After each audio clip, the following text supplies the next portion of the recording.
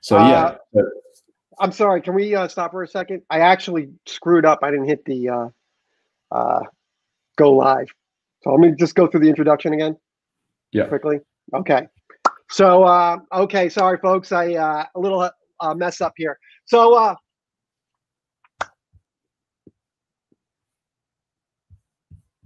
should I stop sharing? Yeah.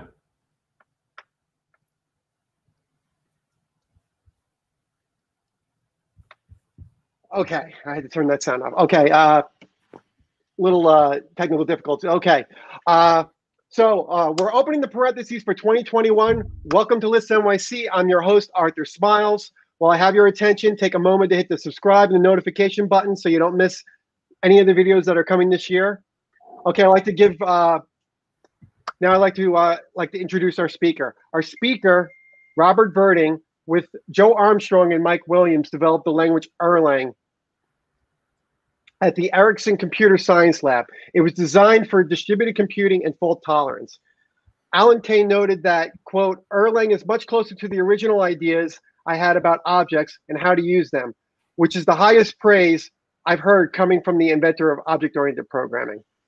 He also happened to be the star in the movie Erlang the Movie, a historical gem you can find on YouTube. He is currently the principal language expert at Erlang Solutions Ltd. Tonight, he'll be talking about his language, Lisp Flavoured Erlang. And with that, I welcome Robert Virding. Hello, Robert. Hello, hello. Yeah, the mic should be working. Great. I just want to say, yeah, look at the Erlang movie, the sequel instead. It's basically saying the same thing, but in a much funnier way. And we didn't do that. That was really funny. So yes, this is about LFE. And now I'll click up here and we'll see what happens. Okay. Am I sharing? No.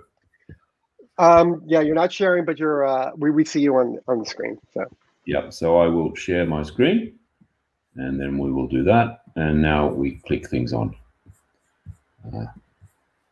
Now I can see it. So this is a bit about it. It's a real Lisp.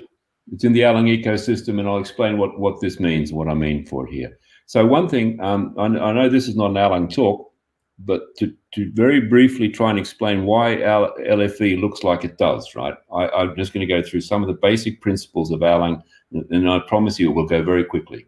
If you've seen this, start screaming, and I'll keep even faster.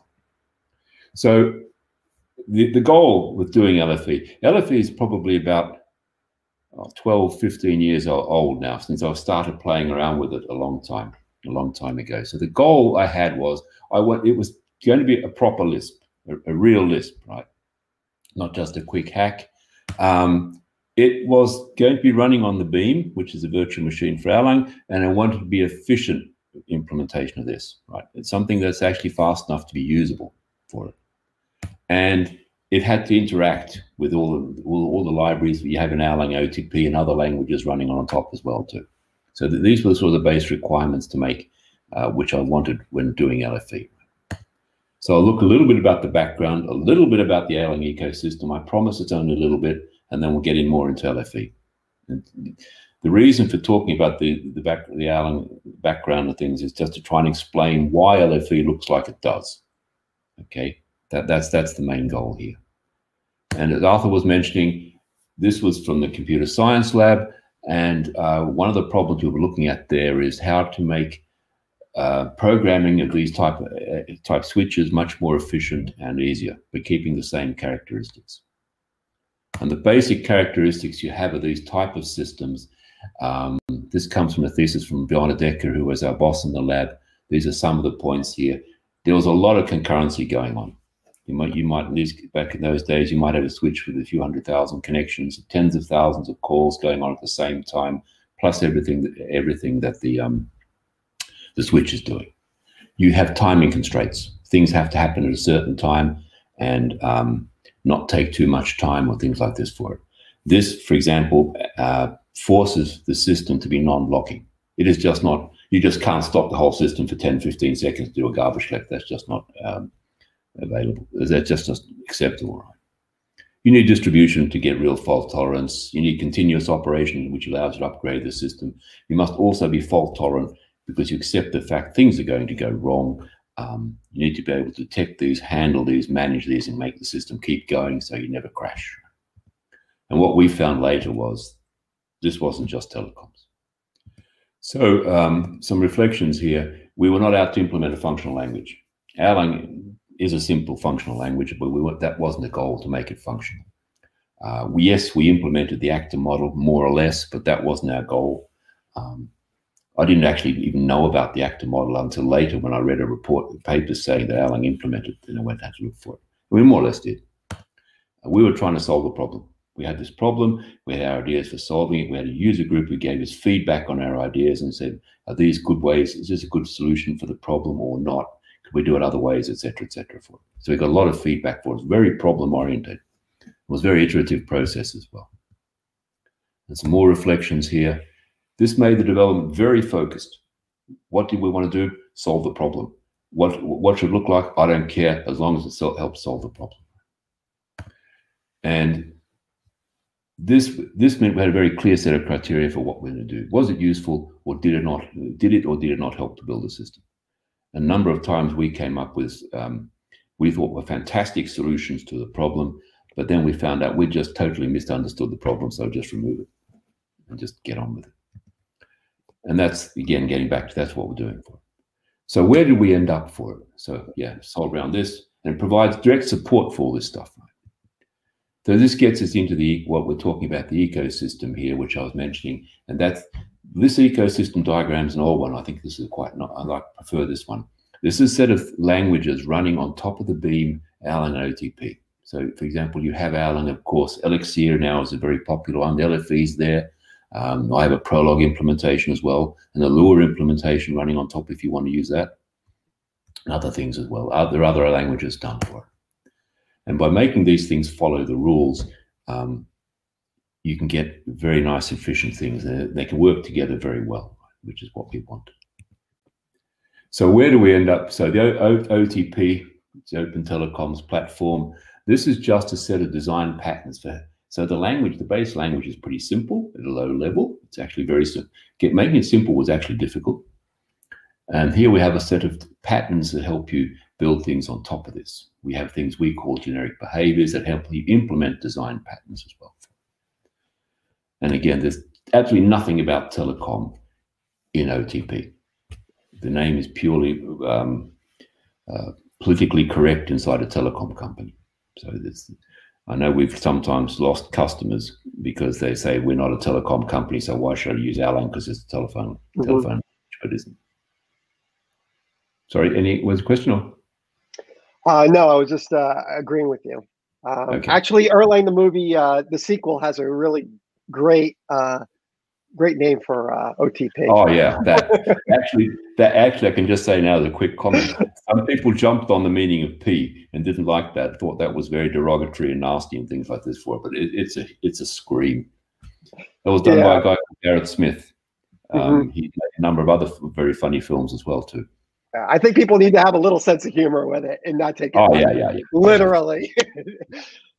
So go on. What's the Beam? What is the Beam? It's a virtual machine to run Erlang. So what this means is that the Erlang language and the Beam are very closely integrated. The Beam runs Erlang. That's what it does. Right? Everything is in there for running Erlang for it.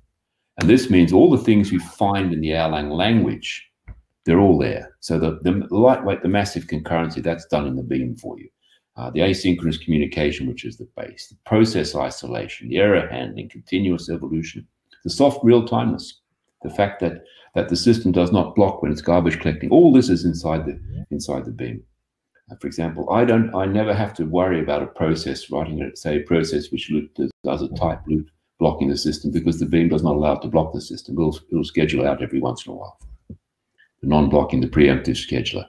It's transparent multi-core. It will quite happily grab every core it can get hold of and will load balance across them by default. Right? So thinking about writing applications for 4 or 6 cores or 20 cores, it's just most of the time just something you never have to worry about. It just does it. There are a lot of powerful introspection tools. We can maybe look at a tool called Observer later if we have time and interest. And lots of interfaces to the outside world. This is just more type system type things, right? And again, I don't have to worry about this. It's just there. So having to think about about making sure no process blocks the system. That is just a concept I haven't had to worry about for 25 years, right? Running the Erlang. And then we've got the language things. We have immutable, we don't do mutable, we don't do share, and we don't do global. That's it in the data. I cannot mutate data, I cannot share data, it's not global. And this again is built into the low-level machine. This is just not an Erlang feature. This is just built into the machine. I cannot get around that. There's a predefined set of data types. There are no user-defined data types in the system. That's it. We fake it, but there aren't any there. There's support for pattern matching. There's support for the functional language and stuff like this. There's also a handling of code, modules and code, which are very different. And yeah. So all these things are baked into the system.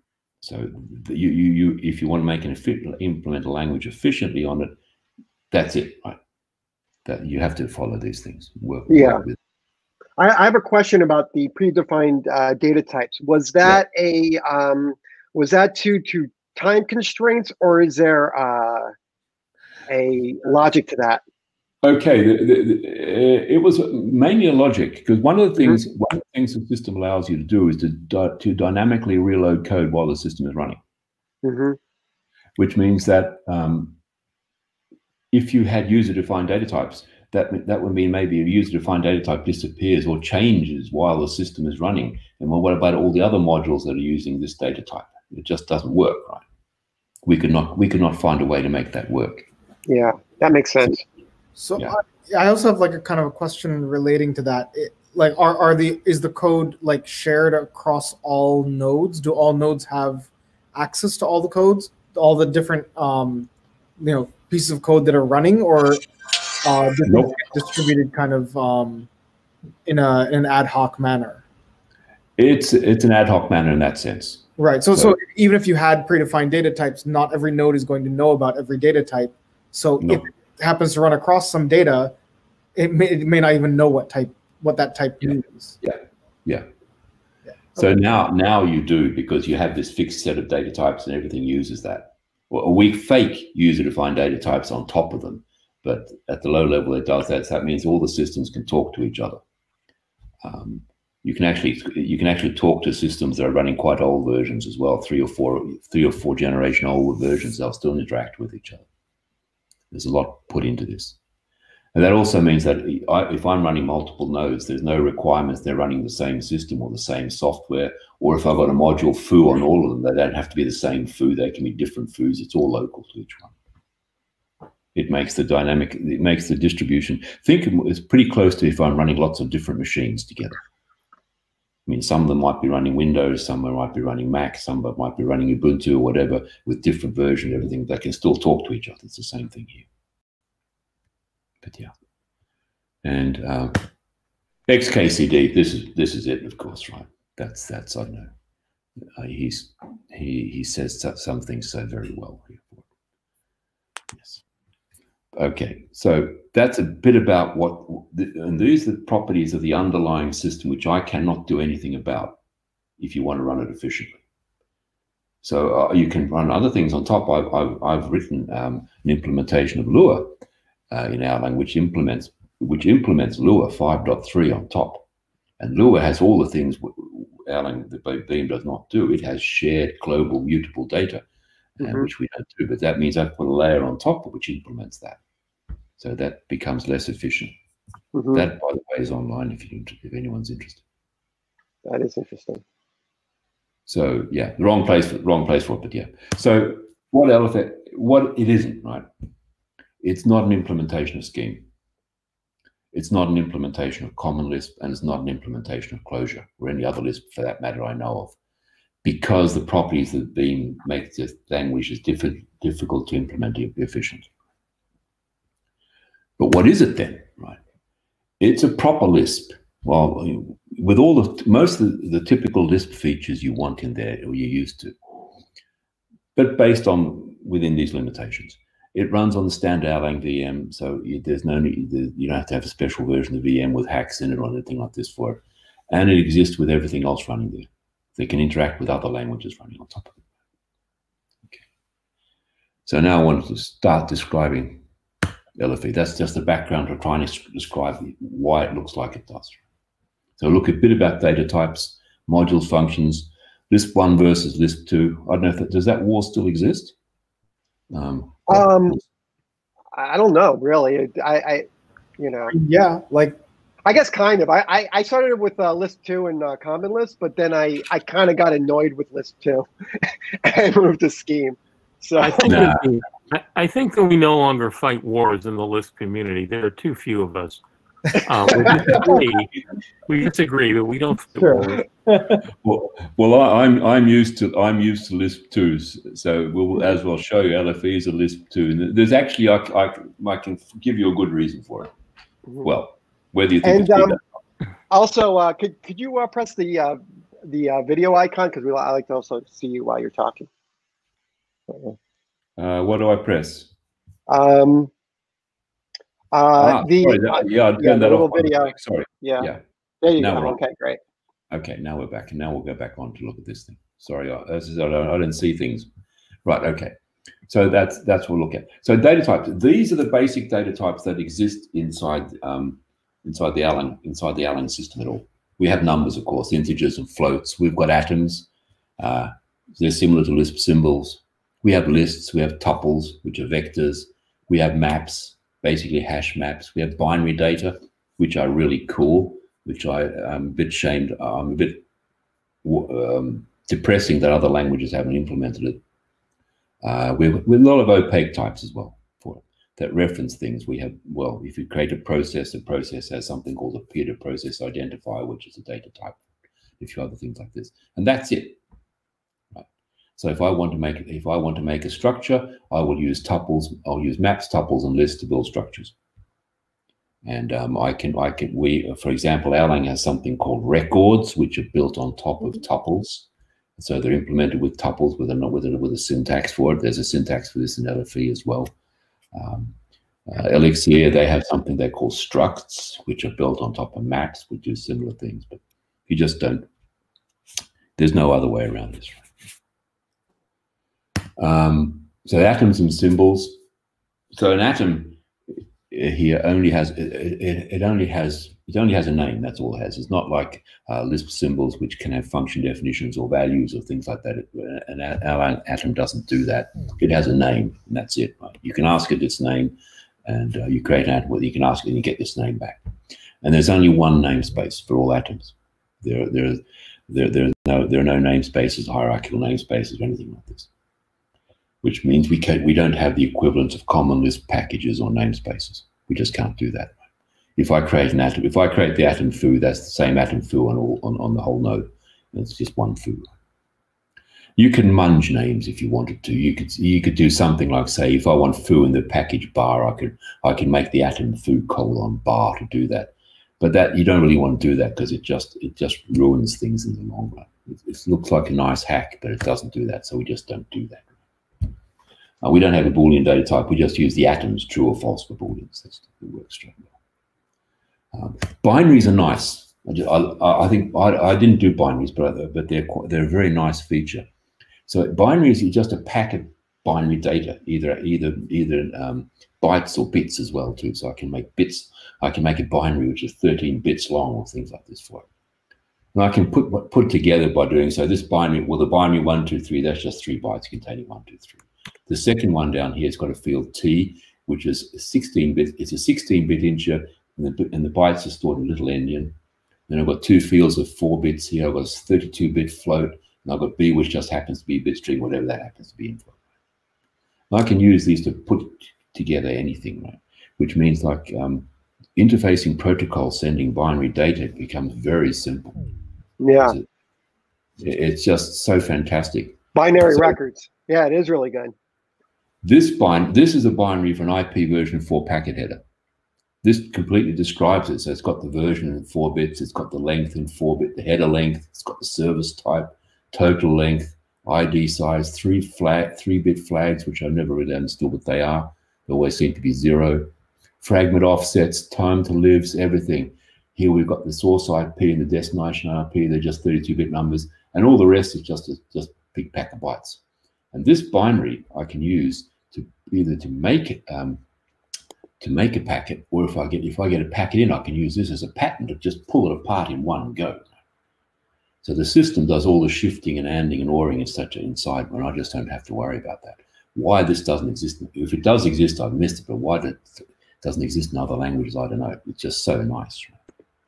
So basically, what you're telling us is that if we had Erlang in the entire network stack of the internet, we can go from IPv4 to IPv6 in like a minute. Yeah, it's just not a packet. It's just not a packet. Right? That's easy.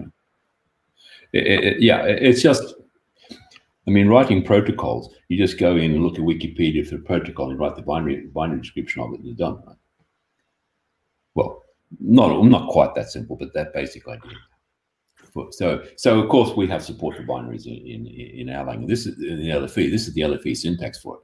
This is the LFE syntax for an IP version 4 byte. Modules and functions. Okay, they are very basic. So don't think packages or things like this. Don't think classes.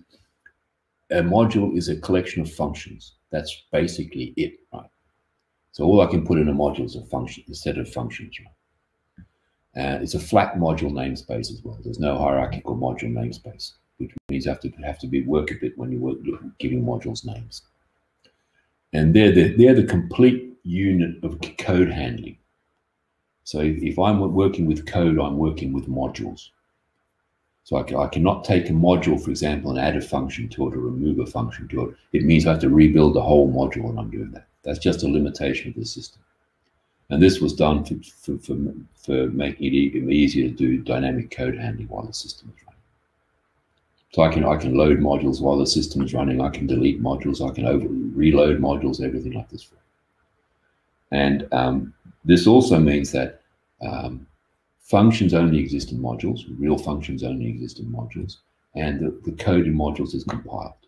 There's no sort of implementation of having things being interpreted or not, or something like this for it. So all you got in modules are compiled code.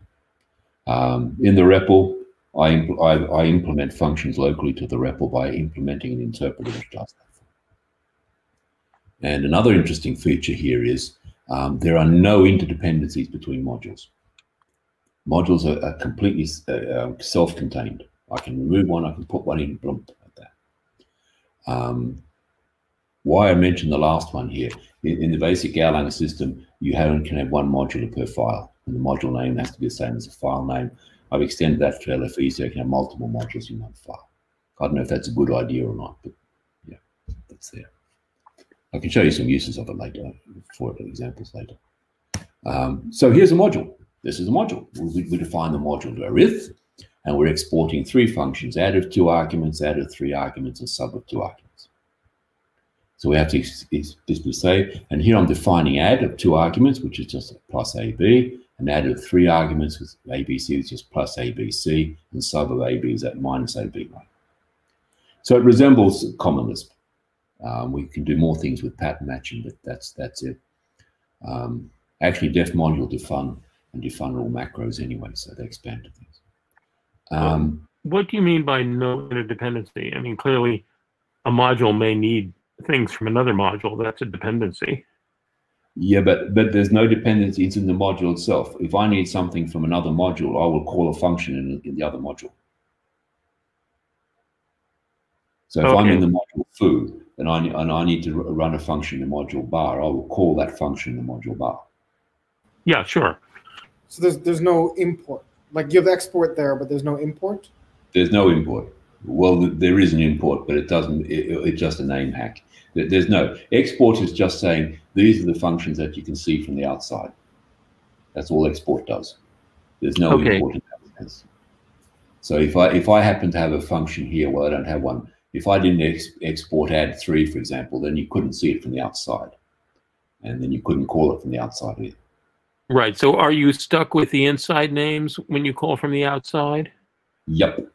So that means, well, I don't know. Yeah, you're stuck with that. And you typically, when you're calling a function from the outside, you have to give the module name and the function. Okay. I mean, it's really about fully qualified names. Sorry? It's about fully qualified names. Yeah. Yeah, you need that. You can do syntactic hacks where I don't have to write that. So in a module, I can say, okay, if I call the module Baz, I'm actually meaning to call the module Baz and calling the function Baz from the module foo instead. Right? That's just a syntactic hack. Yeah, one thing we cannot do, again, this is a low-level implementation. I cannot have functions with variable number of arguments. Each function has a fixed number of arguments. So we see here, this add here has 2 arguments, this add here has 3 arguments, and they're different functions. And yet plus is because plus is a hack, that plus is actually a macro internally. I see. That expands to it.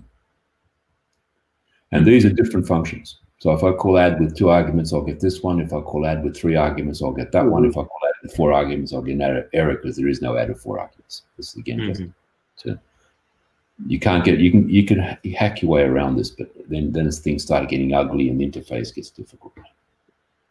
And in the export for add 2, does that basically do currying to create a function where the first arguments are already 2? Oh. This says we're exporting the function add with 2 arguments. Oh, okay. It says the number of arguments. Got it. Yeah, that's the number of arguments for it. I see. I should have put another function here internally, but yes. And modules, they're attributes. That's just a bit of module metadata. We've got function definitions. We have macro definitions as well. And I can actually do compile time function definitions. But I can't really export macros in that sense, right? You can't. You can export macros, but it's a bit of a hack. But well, it does. It looks good and it works, but you can't do that. So the only thing I can export from a module is a function. That's it. Right? This is just what we have. That's it. Right? And again, if I want to do something different, like implementing packages or something like this, I'd have to put a layer on top of it, and that would definitely bring down the efficiency. There's just no way around it. Yeah, Lisp 1 versus Lisp 2. That's, well, basically how you evaluate symbols in the function position and the argument position. In Lisp 1, you take both from the function foo here, and from the argument bar, you take the value. In Lisp 2, from the function, you take the function definition, function binding, and in the argument, you take the value binding. So that's 2. Okay. This is Scheme. This is Common Lisp, Mac Lisp, and well, Lisp machines as well, for that matter. So why do one here? Well, I thought it made it more consistent. So if we're running in a Lisp 1 world here, I can define foo of 2 arguments and foo of 3 arguments. But inside bar, if I want to make a local variable function called Baz, it can only be one of them, right? Because I cannot define Baz with 2 arguments of Baz, because then you run into the problem that just the value of the symbol, the atom. I just felt that was inconsistent. So what you do now is you have an flet. Again, a lot of the syntax is taken from Common Lisp. So here I can define 2 functions Baz, local functions Baz, one with 1 argument and one with 2 arguments, and I can call them down here as well. I just felt this matched better what I can do with global functions. So that's why. You can do this as well too. You can use this and bind this to a value. So I get the local variable Baz has the value, which is a function I can call that. But I can also use these functions. So, right, it's actually Lisp 2 plus, like I say, because you can have the same name with lots of different argument numbers. But again, this is not any property of the atom itself. This is a property I put of the atom as a function name. Okay. Okay. So we have pattern matching, and we use pattern matching everywhere, and we've got direct support. I don't know, is everyone program language with pattern matching? I think a lot of the modern programming languages. Yeah, they do. Haskell has it. Rust has it now. Yeah. But certainly, there's no problem with having Common Lisp and Scheme libraries that do it. Yeah, and I think there is a Scheme thanks to the ability to write your own syntax. Yeah. Yeah. Well, I give you some ability here with macros, but still. But again, this is built into the machine. So we use it everywhere for function clauses. We'll see what that is. I can use let, case, and receive in macros. I can use pattern matching in macros as well when they're selecting things for macros. So it makes it easy to write a macro with different number of arguments. Just use patterns for it. And this is how you bind variables. So if I bind local variables, I have a pattern here, which might be a variable, and an expression. So you evaluate the expression, then you match against the pattern and check it's the same thing and bind variables and what have you, right? Then you use them. I've got a case for doing that. That just evaluates that expression, then steps down and selects the first of these we call clauses here, which has a matching pattern. Receive, that's for receiving messages. Again, we're using patterns to select which message we want to receive. We use patterns everywhere. So I can define a function with multiple patterns. So I have multiple clauses, and which clause I select depends on the patterns. The reason I'm using the square brackets here in the argument list is just because it's easier to read. So square brackets and parentheses are equivalent. I just find that easier to read. So I can use pattern matching to select. I have a cond here as well too, which does test, but it also has a pattern matching test. If you want to do that as well. It's just too good not to have it everywhere. Yeah, I like it. Yeah, once you're there, you sort of wonder, how could I not have it? Yeah, I agree. Yeah, I kind of created my own little pattern matching macro for myself. So yeah, if you don't have it, you just want to invent that. it. I can fully understand. So here's just some examples of defining functions using pattern matching. So the function Ackermann here is a function of 2 arguments. Right, that's why we've got 2 arguments in the list here. And if the first argument is 0, we'll choose that clause, and then the second argument will bound to the variable n, and we'll just return n plus 1. Now, if this first argument is not 0, but the second argument is 0, we'll choose that clause, and then we'll call that n will be bound to the value of the first argument, which we call Ackermann minus m1 1, like that. And otherwise, you have the general case like this. Again, I mean, that's just it. So we have multiple clauses here. And here's another example. We could define a member like this, more traditional, using cond. So if x is a member of ease, if ease is empty, then of course it's false. If x equals the car of it, then of course it's true. Otherwise, we call member recursively in step down. But we can also do this using patterns down here. So here we say, okay, if the second argument is a cons and x equals e, we return true. If it's not, we call ourselves recursively on the rest of the list. If we hit the end, the empty list, then it's false. Okay, again, so we does use this mean, false reference, so I have to quote them actually. Yeah. Does this mean that the beam VM is properly tail recursive? Yes. Oh, good. If your function is written like that, yeah. This is just something we had. I mean, how do we write?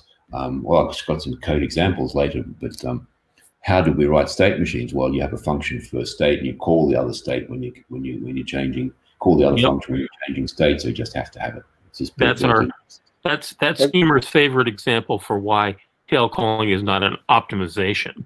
It's a thing you need to be able to rely on. Yeah, that's one thing that really surprised me when I saw Clojure. They didn't have. Yeah, well, they're on the JVM. Yeah, yeah, exactly. And so their goal with Clojure in particular was to make it efficient for the JVM, which means since the JVM didn't have it, they didn't support it. But yes, but no. There's an implementation of Erlang for the JVM called Erlang. Mm-hmm. Okay, and that implements tail calls, not just recursion, but tail call optimizations, because the language needs it. So it can do it, and it does it quite efficiently as well too. But how does it do that while retaining the correct security context? Yeah, it retains everything. You can take your Erlang system and move it across to that and run it there, and it'll just work, right? Right. You can move Erlang there, but can you call back into Java and retain your security context correctly? That I don't know. I know you can call into Java. Yes, there's a lot of things. Yeah. So the reason why they didn't do that is because they couldn't figure out how to do. Like one of my professors, Dan Wallach, figured out how to do that in the JVM. Java, but Sun never used his proposal. But it can't implement security and tail calls the way that they have it right now. Yeah, that I don't know. I know the guy who did it. He was a Dane. Well, he's a Dane. He worked this out for it because his goal was to implement Erlang on the JVM. Right. So yeah. Before we continue, I want to just read some comments concerning this in particular. First of all, we got a couple of comments about other languages that have pattern matching, Scala, and on the chat, it was JavaScript also have it. Also, Duncan McGregor has a comment saying pattern matching in function heads is phenomenal, and he also mentioned that you can use cons literals in pattern matching too. You just have to quote the things. Yeah. Because yes. So yes, I know. I have a very good link to a short little movie Duncan's made. I'll give it later on the chat. Okay. He's giving a presentation of that. He's used LFE to implement a music generation system. So yes, which is quite fun, and it's only a short little movie, but the music's wonderful. So yeah, of course we have macros. We could not have a Lisp without macros, right? Yeah, well you can, but you couldn't do that. They're unhygienic, but when you create variables, you're creating them with a let, so they're scoped, so it's not as bad as you would think. There is no gensim, and that is also that's a thing you run into with the underlying virtual machine.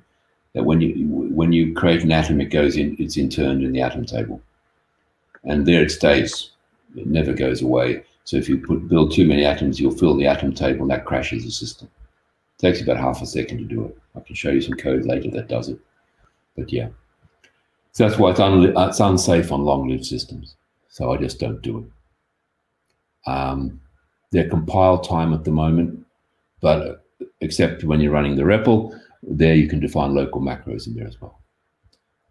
I'd never allow you to write macros that shadows the core forms. So I cannot write a macro called cons. Well, I can write one, but it'll just never be used, right? This again is just to protect yourself. Getting into infinite loops and things like this for it. It means the core forms, there's a big predefined set of core forms. They just always do what they expect them to. I can define macros in modules, and I can export macros from modules. So I can define a macro inside a module, and I can export that, and then I can call macros in other modules by writing module colon macro. This is the same syntax for calling functions in other modules as well. But if that's a macro, then the macro expander, when I'm expanding macros, will check if this is a macro, and then we'll do the expansion while I'm doing that. And the macros are pretty straightforward. As a macro interface, I can define a macro here. We have the backquote. We have the backquote macro, of course.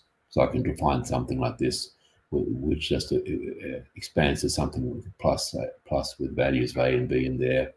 I can do an average like this. This expands, so we get we take all these and make an expansion of all these. So it's just do plus all the arguments and just divide it with the value of the length and things like this for it. I can do list star and stuff like this. So we got all the macros you want for it. They're nice. Given that you have these fixed and immutable modules, unless you recompile them, what do you do about the problem of a non-backquote macro that actually constructs stuff using functions that come from somewhere else that may not even have been seen yet? Tough. Okay. Yeah. No. That's one thing. The basic system. I mean, you load in modules, and okay, there is a bit of there's quite a lot. Well, one very nice support for you that it will automatically load modules for you. So if I call the module zip, and there is no module zip, then the code server in the system will go out and try and find a module zip and load it for you. And then right, but does this happen at compile time? No, this happens at runtime. Does this happen at compile time? Yeah, but at compile time, if you're going to have the compiler is written in Erlang itself, so it's just running Erlang code. Ew. So that means that you can have backquote macros like this, but you can't have macros that execute arbitrary Lisp code. Yeah, they can.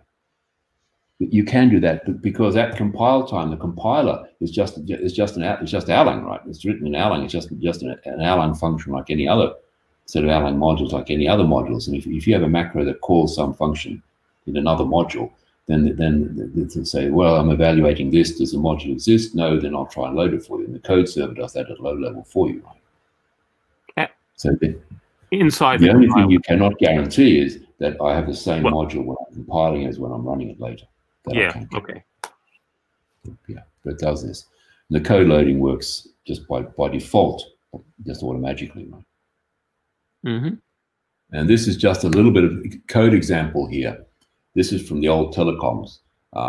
This code, if we go back 25 years, actually worked. 30 years actually worked, because we had a little implementation of it. We had done our own little telephone operating system. We could talk to our own little exchange for it. But so here we have two processes basically running. We're making a call and the phone's ringing.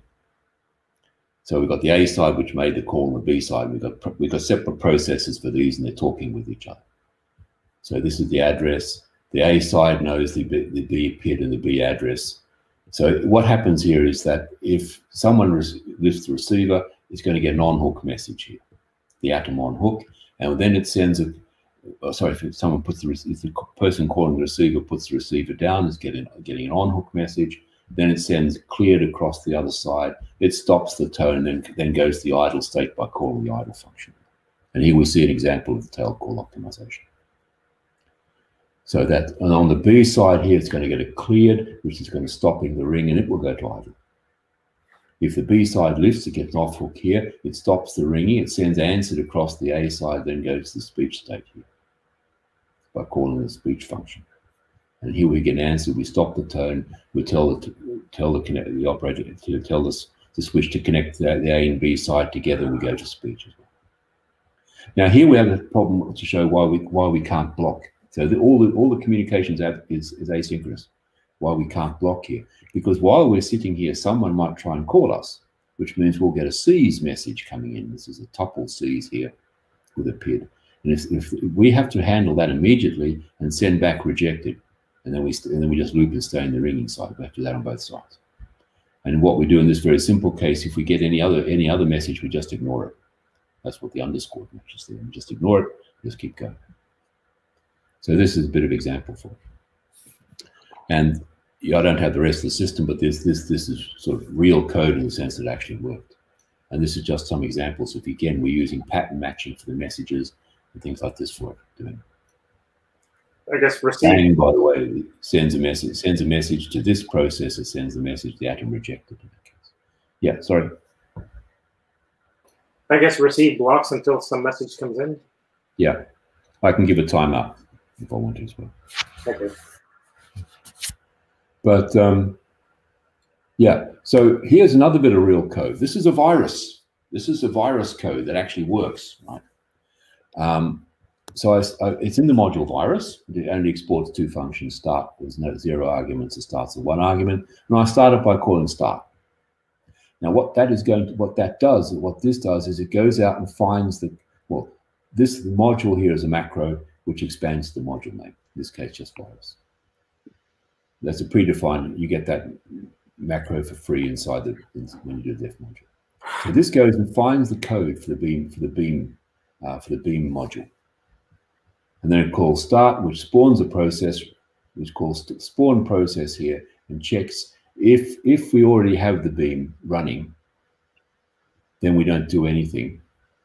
If we can't find it, we spawn a process running this little fun here. We create a new process to do this, running the virus here with the beam. That registers itself in the name here, so we can check if we only get one virus per node. We ask the net kernel, which handles, amongst other things, connections between the nodes, that if another node connects up to it, send me a message telling me that. This is just tell me when nodes come and go. And now I write out I'm infested, and I go to the loop. And the loop is very simple. When it gets a node up, which I'm getting from the net kernel, I infest that, and I just say that's joined, and I sit in the loop here. I'm just sitting in a loop. Every time I get a node up, I infest that node. And the infest function That's called with the node here. And this, what I can say here, this is equal to the node here is equal. I can use this equal to the beam here to pull what I get in here from the beam to a tuple with the mod, the bin, and the file. So this is the module name. This is the actual binary. And this is the file where it was found. Now I do an RPC call to the other node, and I load that code in. So now I've loaded the virus code into the other node through the RPC, which is just a standard mechanism that's implemented in the libraries, and then I start it. So now I've infested the other node. Then this is how simple it is to write a virus, which runs through distributed Erlang. And yeah. And so it continually makes processes till, or is it just create one virus per machine, or is it just? Yeah, it just creates one virus per machine. Okay. And they all start talking to each other. I'll show it later. I've got it somewhere, so I'll show it later. Excellent. And by the way, Duncan McGregor made a comment. I'm giggling. Never seen this before. So. This is one thing we say. If you're running distributed Erlang, I can say this now. I'm saying it both as a joke and extremely seriously.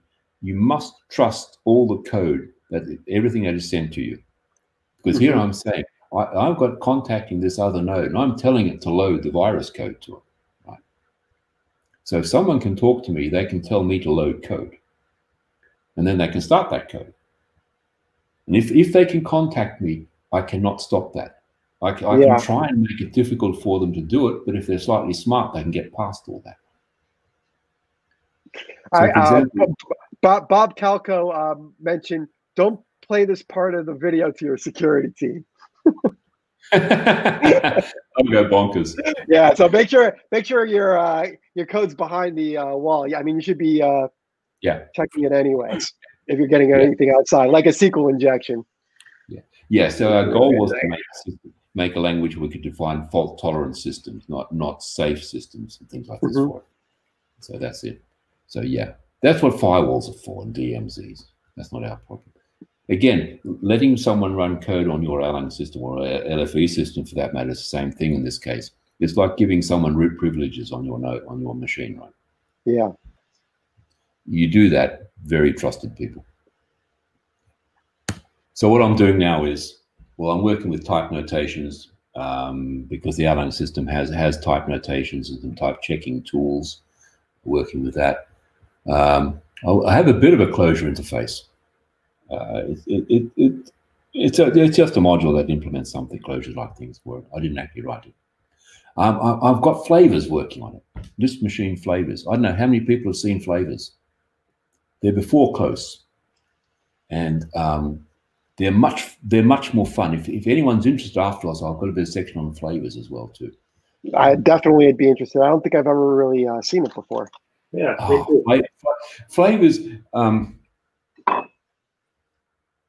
Close is a limitation. You're doing that. Flavors is much more versatile. You can use it for doing for implementing class hierarchies and stuff like this, but you can just mix things in. It's like cooking, right? If I want a bit of this, I'll put this in. If I want some of that, I'll put that in. I'll add a bit more salt because I want more salt in it, stuff like that. I just mix things together.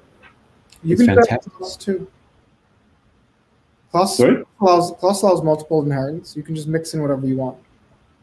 Yeah, but I can do it all. That's just cool. CLOS has the advantage. CLOS is extremely general, but flavors is designed from a single perspective. It says, okay, we have one trick, and we're going to make it do everything. Yeah. CLOS has every known trick. Yeah. You just depending what components you put in, you can make them behave like class hierarchies or not, or put things together. It's wonderful. Lisp machine structs.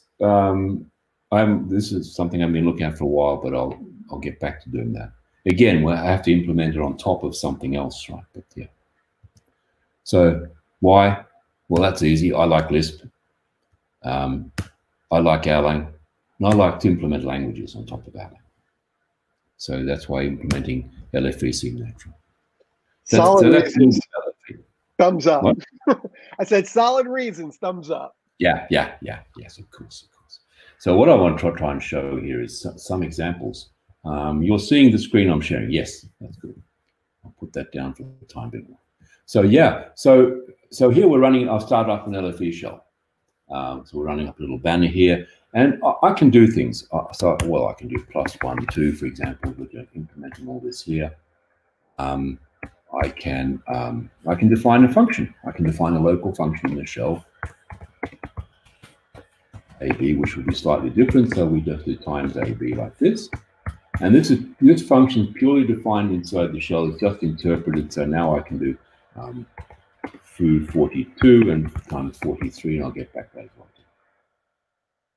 And I can do recursive functions as well if I want to. So yeah, I can set variables. I have a few special.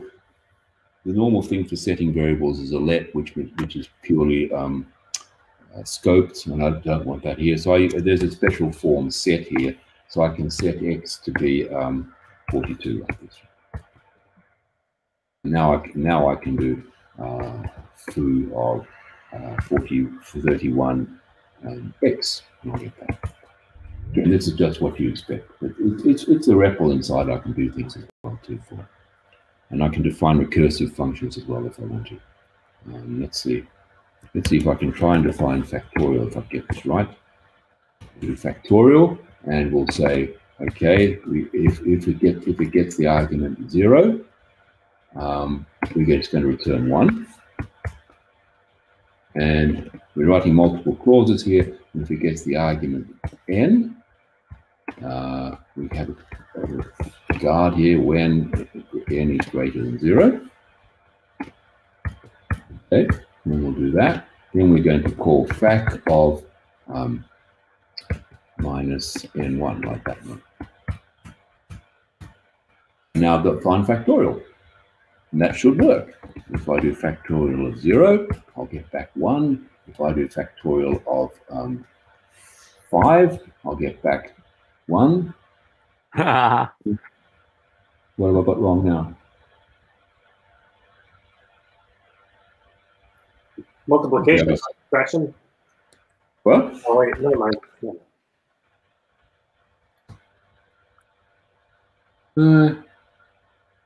Oh, something's gone wrong somewhere. Let's see. You know what you need to do? Yeah, what it is that you need to say that when n is greater than 0, then it's n times fac n minus 1. Ah, yeah. Sorry. Thank you. Yes. Otherwise, it's 1. I guess at the end it's 1's all the way down, right? Yeah. So if we'll just do that again, we'll get this right. And now it's fac of times n, like that. That's right. Now it would be actually n times factorial of n minus 1, right? So in other words, if it's like 2, it would be 2 times fac of 1, or if it's 3, it's 3 times fac of 2. Yeah. There you go. There's 1. That's right. Bum, bum, bum, bum. Now I've got factorial, and now we'll just check it still works. We do factorial 5 is 120, and factorial 5,000 is a very large. A lot. That's because the Erlang system has big num built in. I have one question. When you're running the REPL, is that just a single process on the beam? Yeah.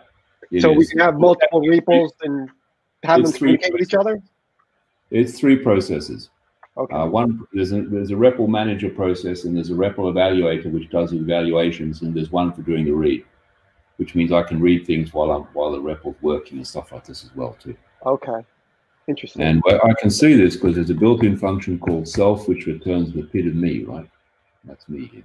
Mm-hmm. There's a built-in function I, or there's a shell function I here which just lists everything with all the processes we're running at the moment. So these are all the processes we're running at the moment, and here are the ones we saw. This is me, right? 87. And so I can process lots of things. So I can define macros in here as well too. Is there a me, myself, and I joke hidden in there somewhere? Not really. Not really. We just have to keep the name. We have to call it something, right? No one's come up with that joke yet. Yeah. That's And the next version of Erlang, they'll come up with it. Yeah, so the shell keeps track of everything. It's got a state. There's an evaluator which evaluates all these things and keeps track of it. So all these are kept in an internal environment $variable, which I can look at. Actually, it's accessible. And if we look at this, here we see an awful lot of stuff here. For some reason, I cannot scroll this screen anymore, and I don't know why. Let's see. Nope, it won't scroll. I don't know exactly why that's not scrolling. I'll just stop this and try to start again. We'll see if that's the reason. Yeah, there's something there. And then we'll this REPL is not exposed to compiled code as eval or anything like this. You can call eval. The evaluator is done in a module. What did I create one now? Let's see. Did I get that? Where did that go? Yeah, while you're doing that, I just want to mention Duncan McGregor's comment. He's talking about this. He says, yeah, it's really nice. If the eval process crashes, it doesn't bring down the REPL. The server process just restarts it. Yeah. That's pretty cool. What is happening here now? Let's see. Well, now I've got to try and start another REPL here. We're here. Yeah, now we've got one. Let's see if this works. This works better now. We'll do P to Lisp NYC, and now we'll start LFE again, and yeah. I won't bother doing fun, but we can look at the environment here. This is the environment here. Now I can step through it, and here I can see all the local variables. Again, this is just taken from the local variables. You keep saves the last values, the last ones, the last variables. This I just took from Common Lisp, and here are all the functions. Here are all the functions and macros defined in the shell. So we see here the I is a function, no arguments, which just calls the LFE shell I here for it. I can do one here, which looks at information, lots of processes, and I can actually create a PID as well too. Yes. What's the hash M? That's the syntax for a map. A map. Oh, okay. Right. So if we go up here and see, we look at this map here. There's one key, and which is valued 0 for it. I'm changing the syntax in version 2. They'll have parentheses around the pairs to make it easier to understand what's going on there, because that becomes very quickly quite unintelligible. Yeah, I mean, right now basically it's a P list instead of an A list. Yeah. So now there'll be a list. So at least be a list around, say, the doc bit here, and it's in like that. More right parentheses, but at least pair them together a bit better, right? And doing other things. Yeah. But yeah, so these are the functions for it. And if I just go back and do the fun of foo here, and we'll do times a v here, and now I look at $end here, and we'll see up here. Here's a foo function I've added. So everything's in here, which means I can redefine this stuff if I want to. But then it's up. It's my control, so I can do this. And then if you load some sort of module, it'll show up in there as well? No, these aren't kept in a module, because then I'd have to be recompiling the module every time I added a function to it. And then you run into problems with the code handling. Okay, so there's stuff that's in modules and stuff that's outside modules. It's like two separate. And the things outside the modules, they're completely local to the REPL. Yeah.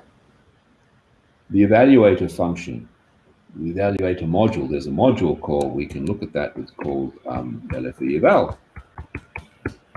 And here it's got these exported functions here, and we can evaluate expressions, we can evaluate forms and things like this for as well too. And then here we just pass in an environment. So I can call LFE eval colon expression, and we will colon there, and I can evaluate the expression times 43, 44, like that, and I get back that. So I'm just passing in the literal instead of evaluating it. Yeah. And if I was to pass in an environment, I could have functions defined in the environment and stuff like this as well. Yeah. So again, well, this is just what it's compiled with. We see all these flags here saying, because there's a lot, seeing the system's quite old, things have evolved. So we have flags saying, well, if it has these things or it doesn't have these things and stuff like that. That's what all this stuff is for. But yeah. And then we can look at other things. I mean, let's see which ones I've got here. We can look at ls. There's an ls, built an ls shell command here. I can look at things. What have I got here? Yeah, we can run something. We can run something in the background.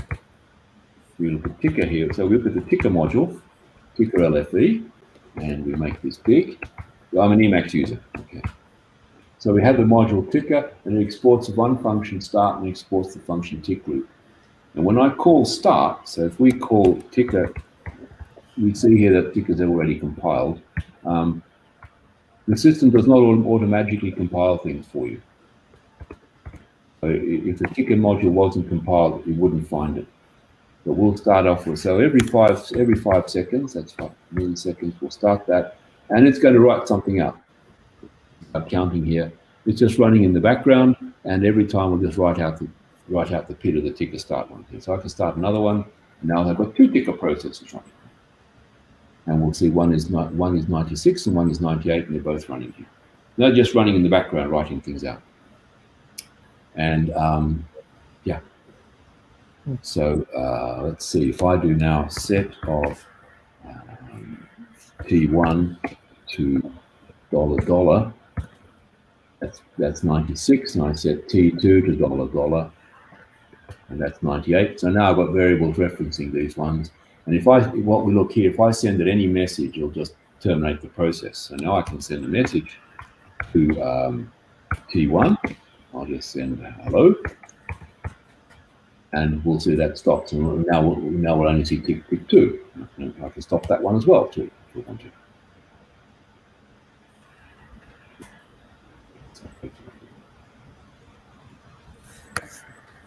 Who's stopping? Why aren't they stopping? It should stop us. If they're not, oh, well, never mind. There's a simple way of doing that. I can stop them very simply here. So I'll just load in ticker again. I'll load in ticker again. Wait. And now it's gone. Now they're dead. This is just a problem with the code loading. That's also one thing I want to show. That's why you have to be very careful if you're recompiling and reloading modules, because the system allows you to have only 2 versions of a module, the old and the old version. If you try and load in the 3rd version, it will kill off the old, delete the oldest version, and kill any process running it, which is what I was doing here. I was loading in twice and killing all the tickets. Right? Is that a beam? Actually, oh, go ahead. Is that a beam limitation, or is that that's beam? That's beam. Okay. That's beam. I cannot do anything about that. Okay, that's what I mean. If reasonable. I want to bypass this and write packages that are more, say, common Lispy, I'd have to put a layer on top managing that. Right? I think it's pretty reasonable for it to only keep like 2 versions, right? Like it's like sort of the blue-green deployment model. If you need more than that, you're probably doing something pretty crazy, and you should probably define your semantics clearly rather than rely on what somebody else guesses your semantics might be. Yeah. Having two versions allows you to control upgrades. Mm-hmm. Yeah. Because I can have a process running. I load a new version. The process runs the old version. Then I tell the process to migrate to the new one, and it can upgrade and do things in a controlled fashion. Adjust data structures and things like that need to be done. I've got another one here for something slightly more complex. So I want to implement a separate process, which is a counter. Because I don't have shared data, so if I want to share data, I have to put in a counter. I have to put in a process, right?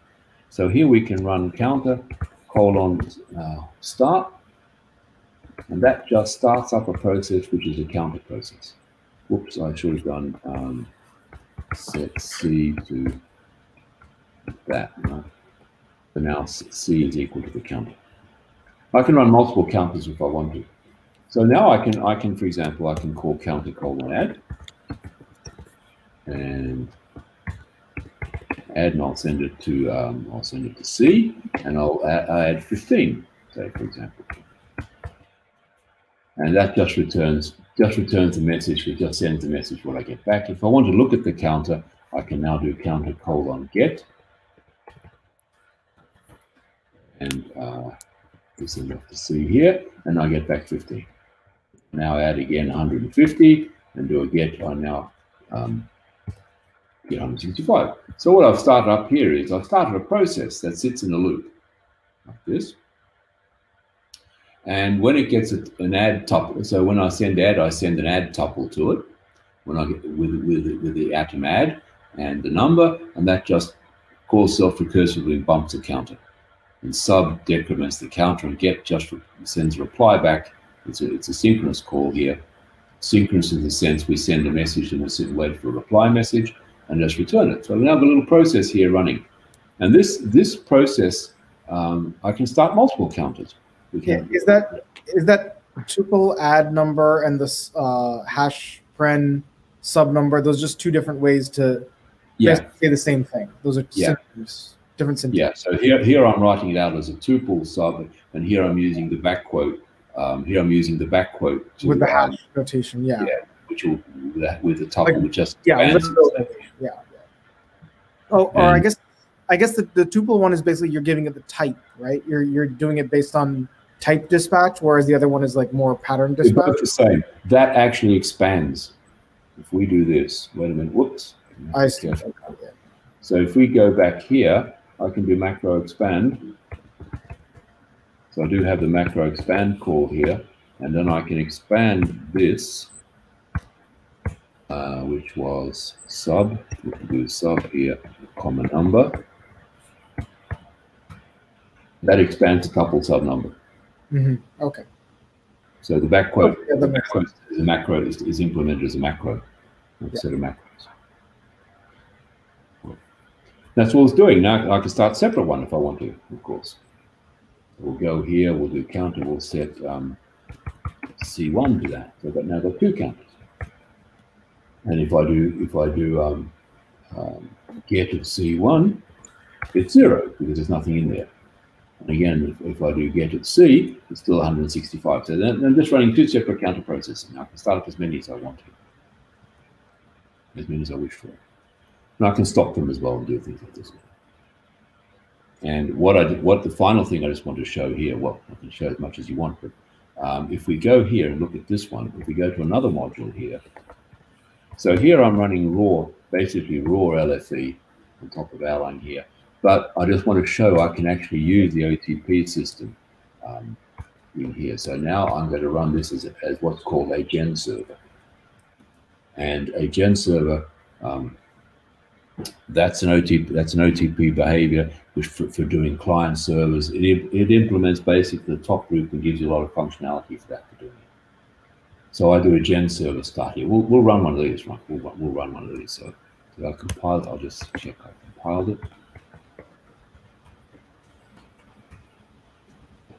So now I can do counter GS here, and I'll start this. So now I'm running one here. And now this is running a gen server.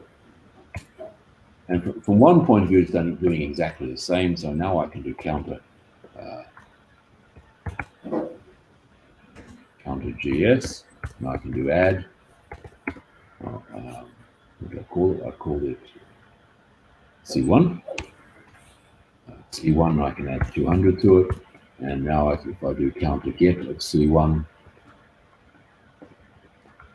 I can get that. What's going wrong? Gen server counter. It didn't do it. Why wasn't it doing it? I think C1 is the previous one. Very simple because there's a bug in the code.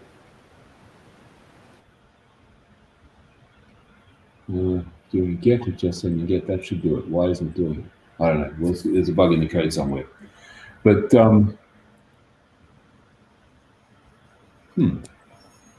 I could do the add, but I couldn't do that. Oh.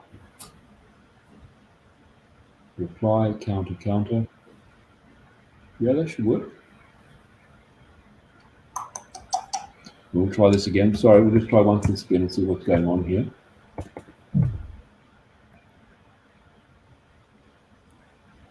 Ah. Yeah, okay. So we wanted C1 to be counted GS start. So I was running the wrong one. That's why that's why it wasn't working. Yeah. So now I can do it, and now I can do counter get C1, and it returns exception function call do for proc blah blah blah. What's going wrong there?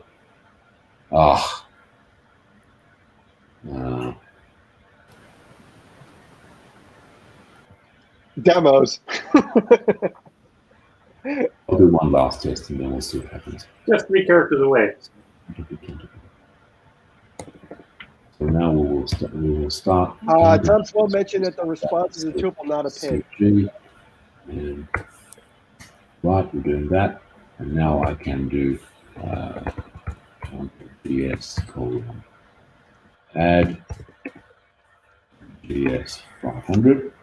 I think you have to get the second element of that tuple, because the PID is the second. Now that's yeah.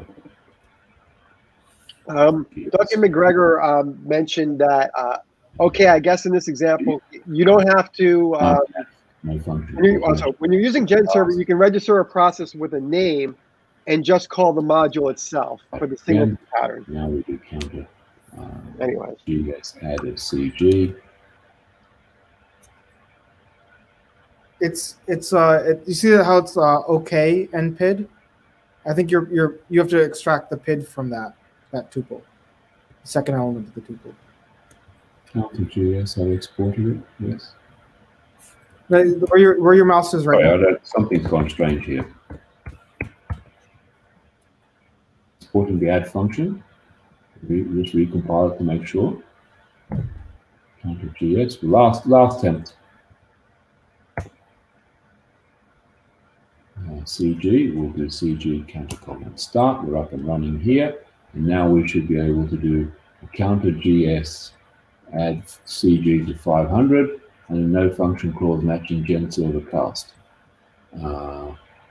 Yeah, it's because the PID is the second element of the result from counter GS start. Right. Sorry, that was my fault. Okay, now I know what's happening here. The counter GS start is returning an OK tuple. And I was sending that tuple as the address, which means it didn't work. Now it works, and now if I look at CG, it works, and now it will work. And now I can add things to it, and I can add some more. I can add another 500, and now I can do a get, for example, and get back the value. So why would I want to bother doing this? I mean, this is almost more code than my simple one is, because I get a lot of nice system features. For example, I can turn on tracing here of CG. I can turn that on to true. Okay.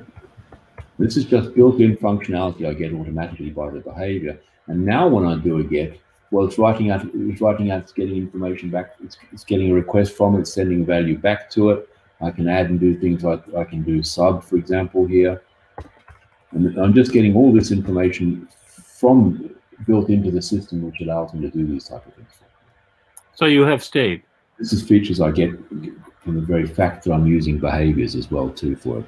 I can also get efficient error reporting and all these type of things, and it just works together. You've resurrected global variables. Any more questions? Anything you'd like me to show you? Is that usually what this kind of thing is used for? Like you can sort of have like a global variable somewhere that keeps the state, and then that's why you don't need a global variable in the language. Particularly with that, and within the counters, yes. Yeah. So what would can we just take a short 5-minute break? And then what would this talk sound I'll like? come back and talk a bit about flavors, but you have to tell me if you want to see it or not. Otherwise, we'll just go on. If you want to see, I think there's a little communication problem between us. I don't know if you hear us, but yeah, some people have some questions. So whoever wants to talk, I think John, you had a question. Yes. Yeah, we'll go on. I don't think he hears us at all. Okay. I think our many people still left. Yeah, we're here. We're here, but For some reason, we're losing the. Then we'll go on. Okay. Yeah. So if you had your chance to. I don't hear you. Okay. Can you see me? I can't hear you, I'm afraid. Okay. Great. Because you can't see us. Just restart the browser. He doesn't know what you're telling him. Yeah, I know. Maybe in the message, yeah. Or either that, or just shut down the channel and start it again. Well, I think the channel's fine. He just has to restart his browser. He'll reconnect, and then we'll be fine. We don't know. There's no way to tell him to do that. Well, out of bandwidth, like email. We need pigeons. Anybody have any messenger pigeons? He's talking in the comments. Okay, now you can see. Oh, there you go. Good old pen and I'm sending you privately. Wait a minute. We'll try like this. I think this is what do you call that when you say you not restart the browser, but my brain's hurting. Refresh.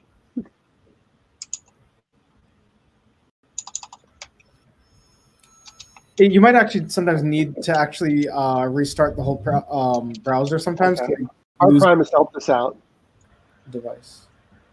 Okay. Now I can hear you guys again. I don't know what happened, but I just lost contact. Yeah. We got cut off. I wasn't sure if there was a delay or what was going on. But anyways, let's continue. John Cowan, you had a question? Yeah. What would this talk look like if you were making it to an Erlang audience? How would you sell them on Lisp?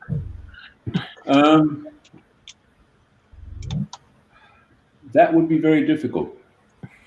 Okay. Because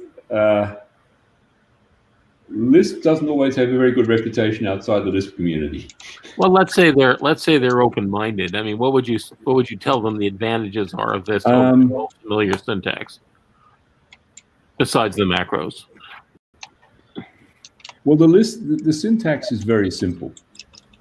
I mean, you can describe the Lisp syntax in under 5 minutes, right? Because everything looks exactly the same, right? It's a list. It's a list where the first thing says what, then you got the arguments to it. That could be a diff fun, or it could be a function call. So the syntax is very simple. I would definitely talk about the macros. I mean, if you're comparing this to Elixir, one of the things Elixir they're selling that with is the Mac. It has a macro package for it. Erlang has one, but it's extremely that can be I like the syntax. A lot of people don't like the syntax. It's all these parentheses everywhere, right? They wouldn't like that. So I don't know. I honestly don't exactly know how I would sell Lisp for it. For me, it was easy. This was my first high-level language, above C and Pascal, right? So once you know that, you compare everything to it. And I learned Prolog afterwards. Then everything else is pretty trivial, right? Right.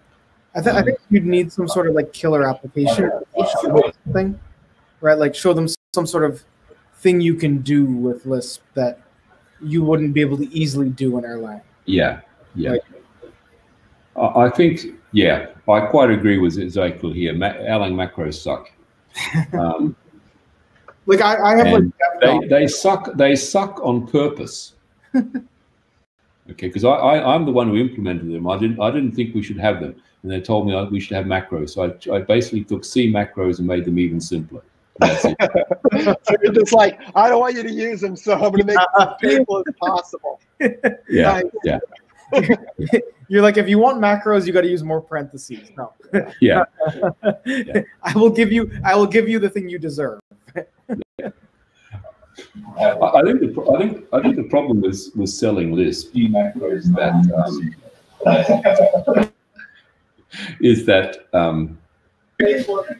you have to show it can do something better than in another language. Mm-hmm. I think that's the problem, and something which other people will see as being better. Okay, I think that's the problem for it. It's all very well showing a very good application in it, but then you have to tell them, well, they can't do anything like that in their own language, in another language. To which they reply, and we have experience of this in the Lisp community. Why would you want to do that anyway? That's another one, right? That's another one. Yes, yeah, that's another problem. But macros? What macros? You don't need those stinking macros. Right. You just type out everything, you know, in longhand. Well, if we get back to original Erlang, one reason we didn't put much of a macro package in is we explicitly wanted to be explicit. So you should write exactly what you want, exactly what you get, right? Right. And one problem with macros. Well, I said they're a path to heaven, but they're also a path to hell, right? Because you can write macros applied tastefully, comprehensible. Yeah, you can. Yeah. Yeah, and it's just too easy to do it. And yeah, so can you mix and match languages like Elixir and LFE and Lua? Sorry, once again. Or do you have modules that are written in different languages on the Beam platform? Yeah, you could do that. I mean, there's no problem. So what I was showing here, I mean, you can quite easily, if we just go back to sharing my screen again. Mm-hmm. So I also have one more comment myself. Just talking about this subject, I don't think LFE's feature is about bringing Lisp to Erlang. I think it's about bringing Erlang to Lisp. Yeah. And I think that's the really big thing, is that the Erlang platform has a huge pedigree and, has this made-in distributed environment that's all built in. And then you can have your Lisp programs utilize that, so you don't have to rebuild it from scratch. Lisp traditionally has always been like in a big monolith, right? Like the applications are running in a huge monolith, and you just load all your code in that one image, and everything just sort of has access to everything. And then when that dies, then you have all the state that you've accumulated and need to recreate. But Erlang has this sort of distributed nature, which is completely antithetical to the default approach. But that's what gives it something valuable, right? That it is antithetical, and therefore it allows you to do completely different things. Yeah. Well, we saw just by a very simple example here. If we look now, I'll just call. Here I should be. So if I just call Erlang system info. The Erlang module contains a lot of contains all the built-in functions actually. But there's one called system info, which allows me to look inside the system, and I can do things like process count, I think it was called. Yeah, this tells me I'm running 54 Erlang processes at the moment because I've started up a number of them, and I can run the basic Erlang system can run 262,000 processes at the same time. So that's one of the things you're selling. This way of looking at concurrency, using concurrency to build your system, is baked in down to the lowest level. And here I'm just showing some simple examples with my counter. Right. I mean, beyond concurrency, but distribution. Yeah. Right. Like the distribution. I mean, if you want, I can show the virus. We can do that. We'll stop that. So I'd have to start up an LFE with a -s name A here. Now we're just running. This one's running distributed, and now I'll start up another node here, which is also running distributed. Let's call this another name. This is running B here. By default, they don't know about each other, right? So let's see. I don't think I have the virus here.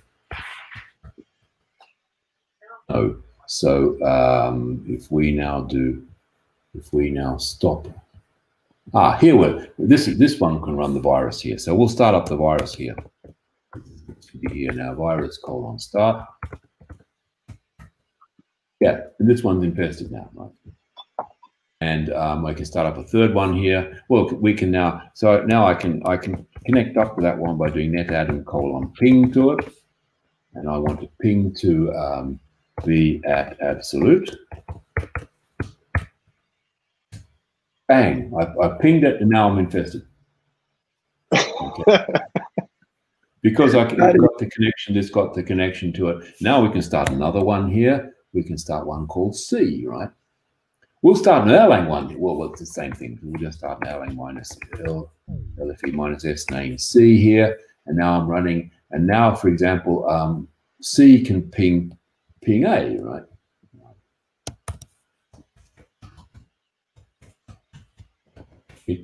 Whoops, that's not going to work. This will. This is one major problem. We can ping A here.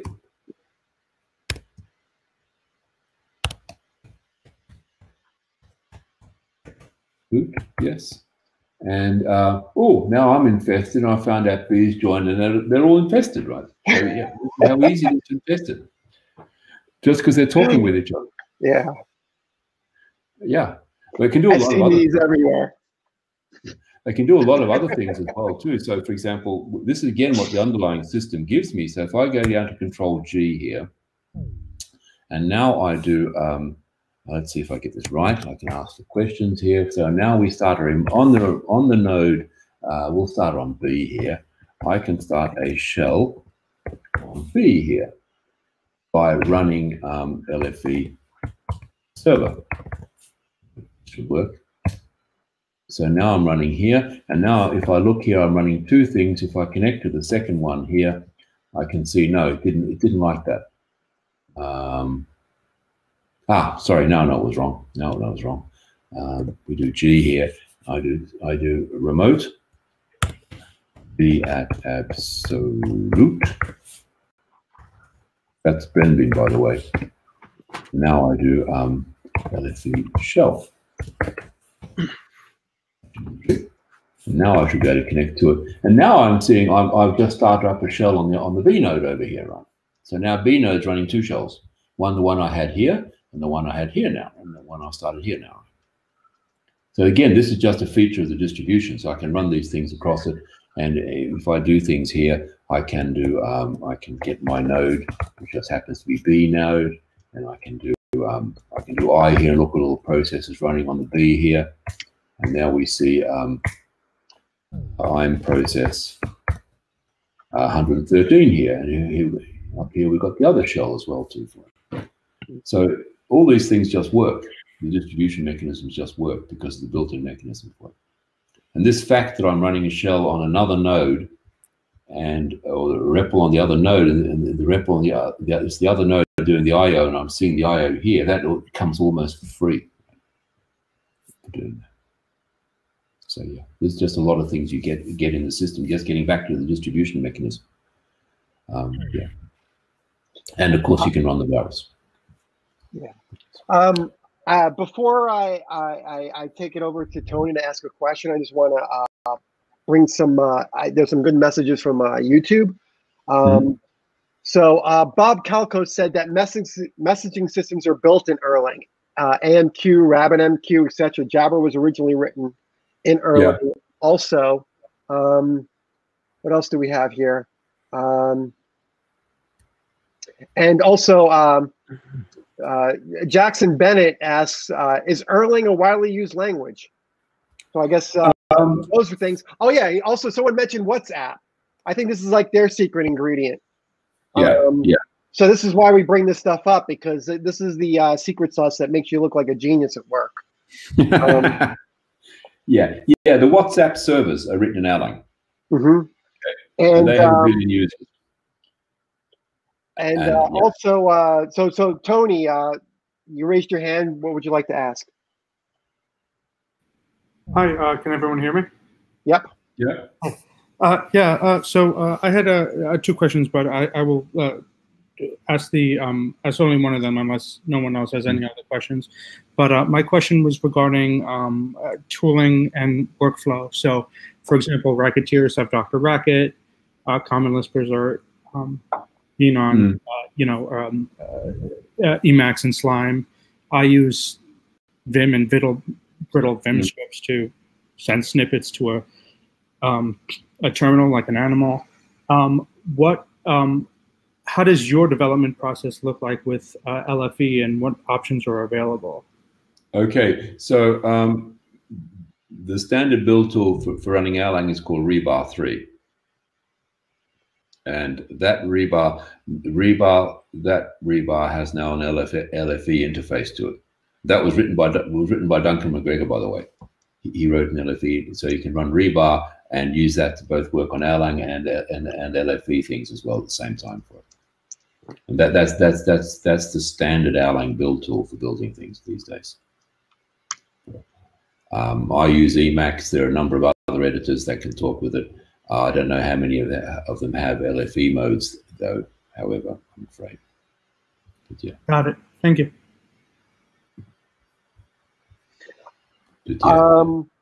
So Tom Small, well, there's two things. Maybe I should get our premises first. What are Lisp machine structs? It's just a way of implementing structs on Lisp machines with an interface for doing that. Okay. That's what they are. And also, I don't know how they're done I want you to go internally. more into the flavors stuff. You said you mentioned that people were interested that you show an example. So Tom Small. Yeah, I'll show flavors. It's much shorter. It's much shorter. But we'll just do that. I'll just get this down now, and I'll get the flavors up here, and we will start them up. Yeah, and now we will do that, and pop you back up here. And am I sharing at the moment? No. Yes, I am sharing. Yeah, I do see your screen. So we'll start this up. The flavors here. Whoops. We go. Pop this down. I'll go back to the beginning, perhaps. Probably better. It's not. This is not as long as the other one. Don't worry about it. Okay. So again, this is implementing flavors. Oh yeah, and click the video icon so we could also see you talking while you're doing it. Okay. Thank you.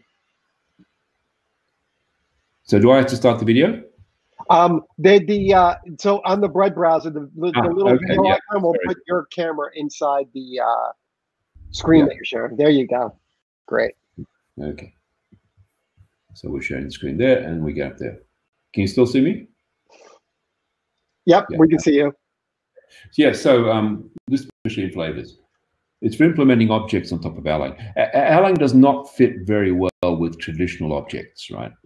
In the sense that you see in say like Java or C# or something like that objects. It just doesn't fit very well with that.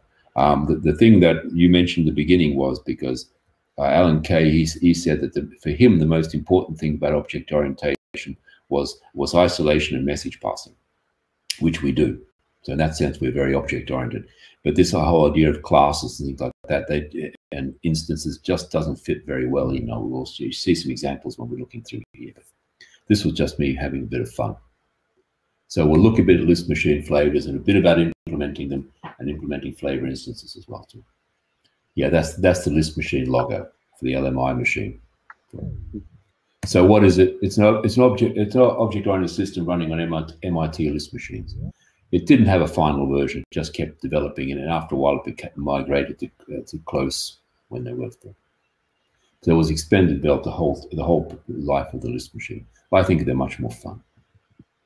So I define a flavor like this. This is how I do it in LFE. So I define a flavor with a name. It has a set of instance variables.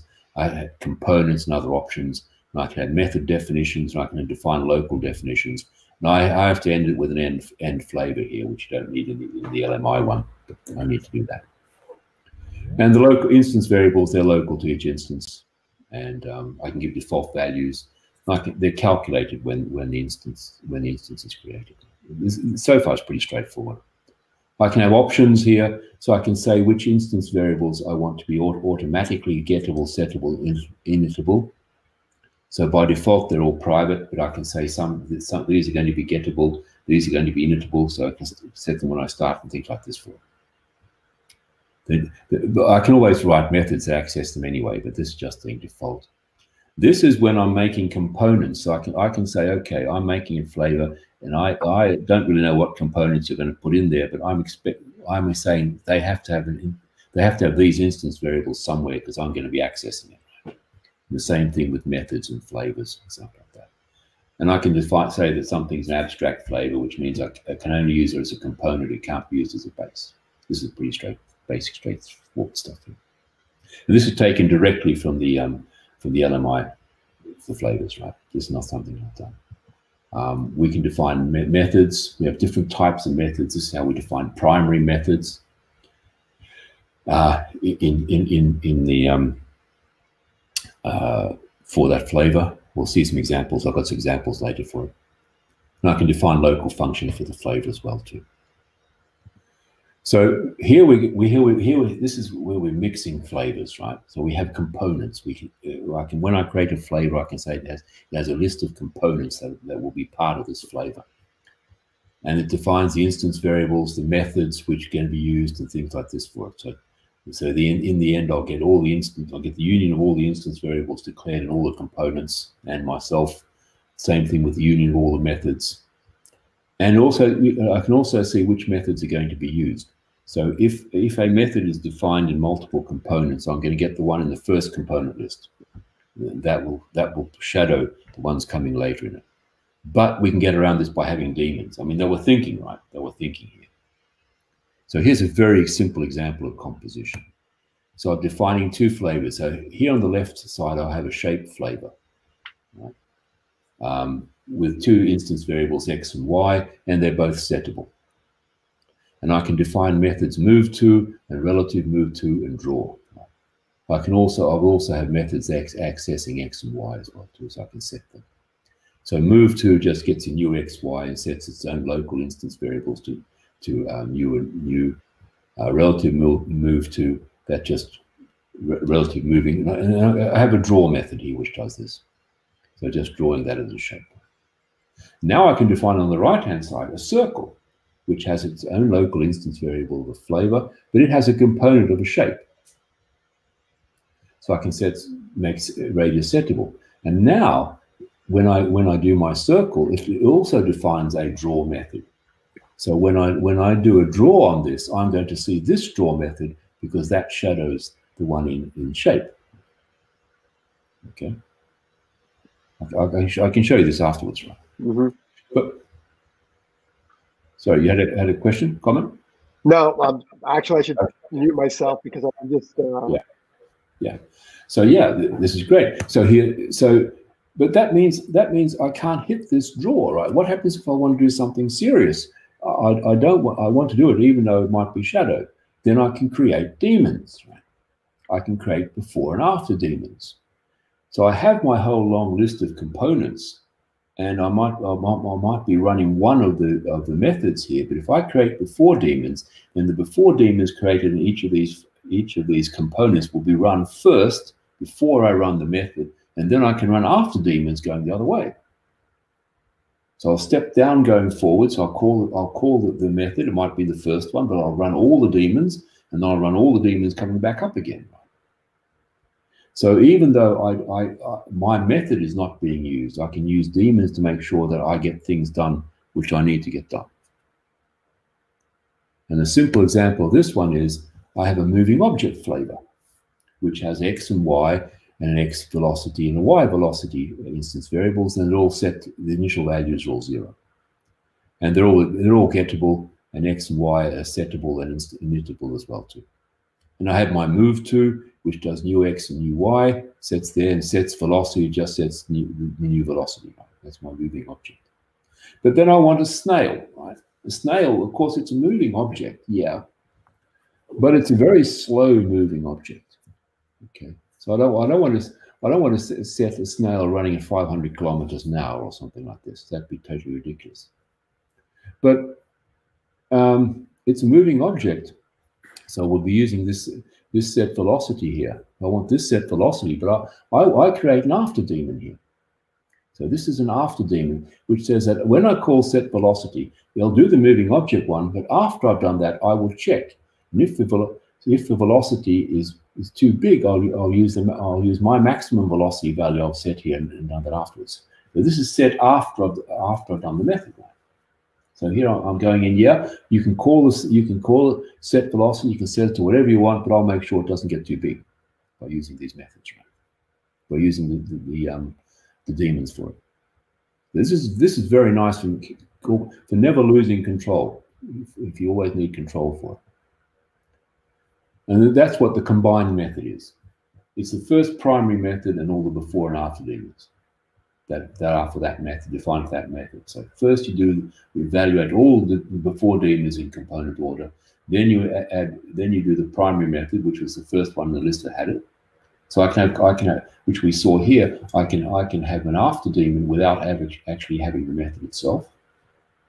And then I do all the after daemons afterwards. This is a very nice little feature for getting hold of it. They were just having a lot of fun here for doing this.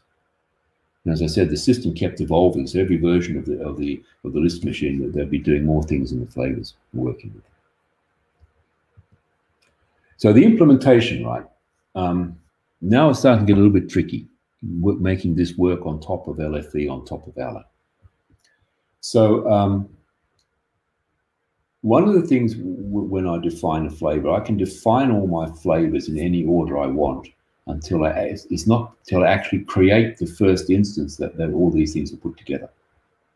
So I can define flavors A, B, C, D, which can have each other as components, but they're all completely independent until I start putting them together, and then they're all put through as well.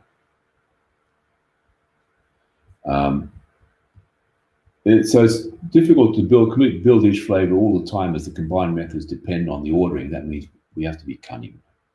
And what we do here is for each flavor, I create two separate modules.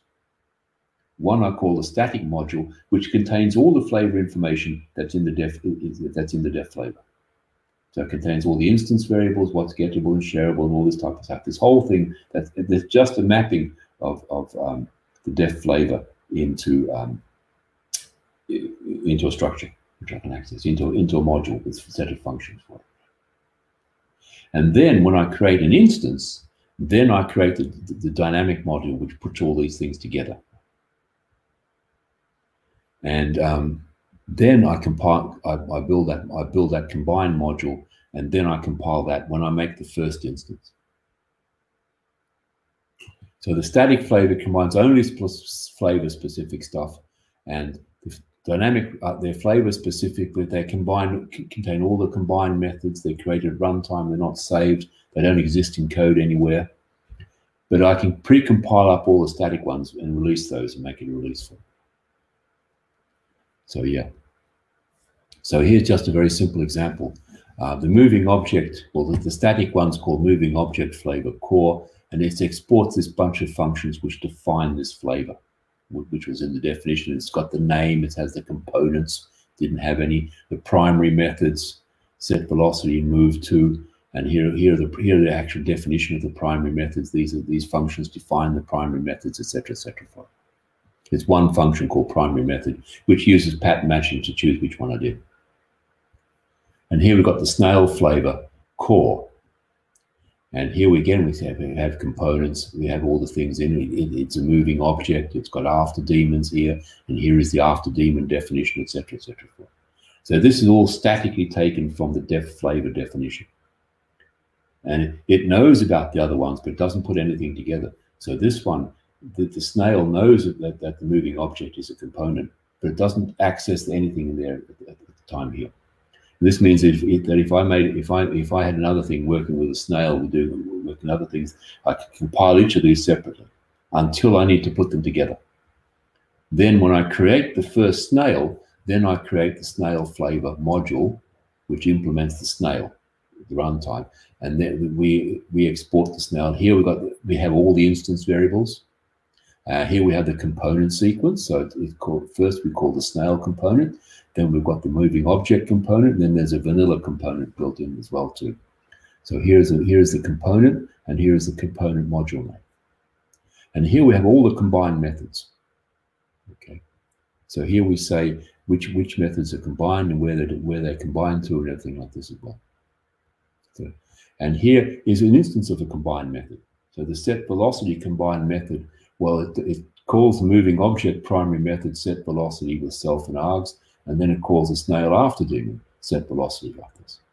And it's worked this out when it's built, when it's making this from the list of components of the So this is how it's implemented currently today, right? And that works quite well. Yep. Actually, Tony Fischetti has a question. So Tony, if you'd like to speak, and you can just, interrupt or whatever, we usually allow people to just, it's more informal type of discussion. So go right ahead, get into it. Oh, okay. Everyone could hear me, I assume. Okay, great.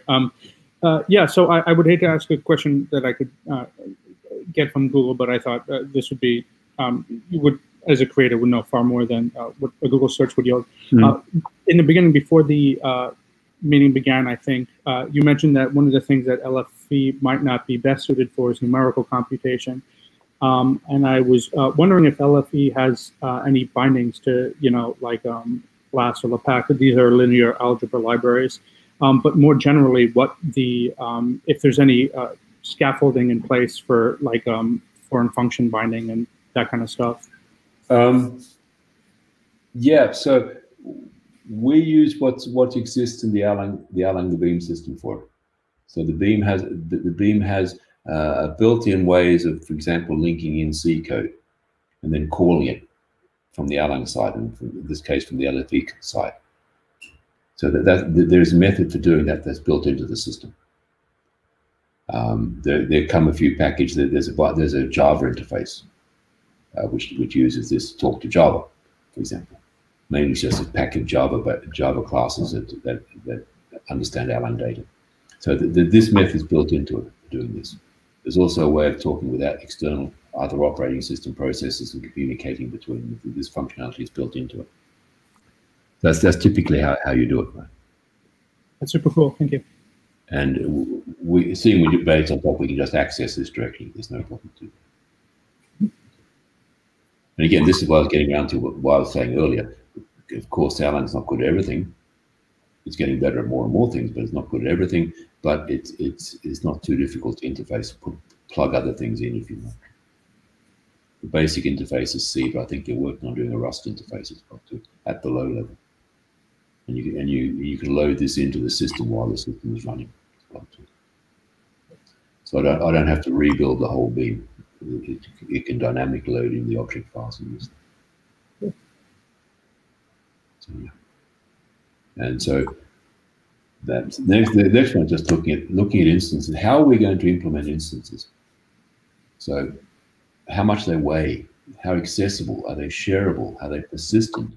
Should they be garbage collected? How do you handle errors, etc., etc., etc.?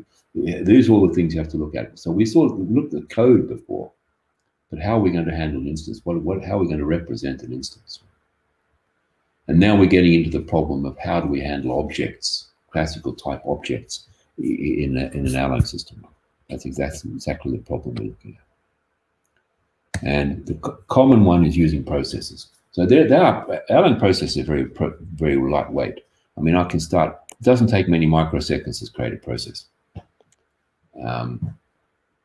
So that's one way of doing it. It's very straightforward. They're shareable. They're more classic-like because they don't affect each other. They're handled by reference, and they can simulate local behavior. However, they're not automatically reclaimed. In that sense, if I create a process, it sits there until either it dies or I kill it. Right? It doesn't go away just because no one references it. They are heavier than classic object-oriented instances, so that's something you have to think about. And seeing you using message passing to communicate between them, it's very difficult to handle recursive access. So if instance A references instance B, it'll send a request to it, which is an asynchronous message, and sits and waits for the reply. But if B sends a request back to A, and A won't answer that because it's doing something else at the same time, right? So that's just a problem you get with having multiple processes doing it. Yeah, so here, well, this is just saying we're keeping all the instance variables in a map, and we're using that map to access things and do that as well too.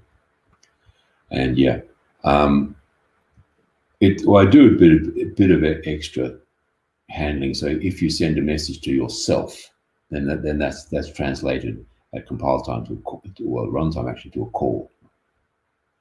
So you can call yourself, that will work. But if A calls B, which then calls A in the middle of processing that message, then they both happily block. Right?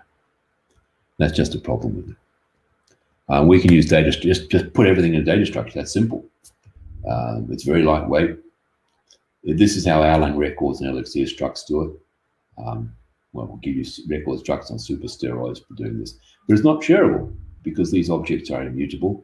They only exist in one process, and if I update, if I have this in a data structure and update it, the new one, the old one will still be unchanged. So all the reference, the old one won't have the changes. Have to pass these around because I just have immutable data. There's just no way around that.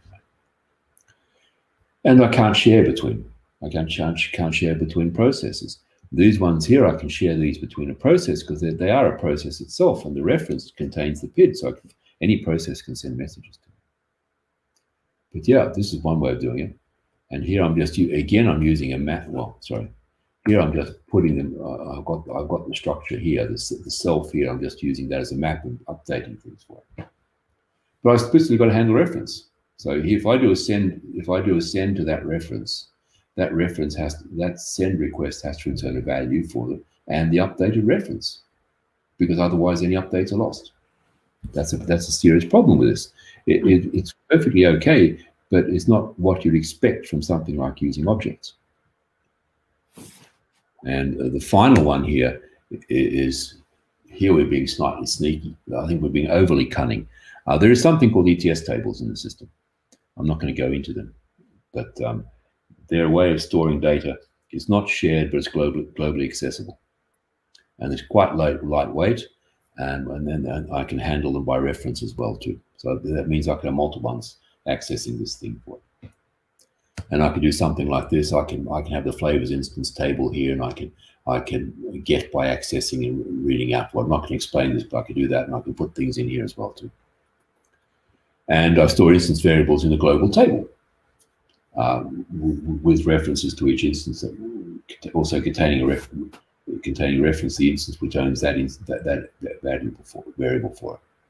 So it's an instance, it's a variable, it's a value for it as well too. That works fine, right?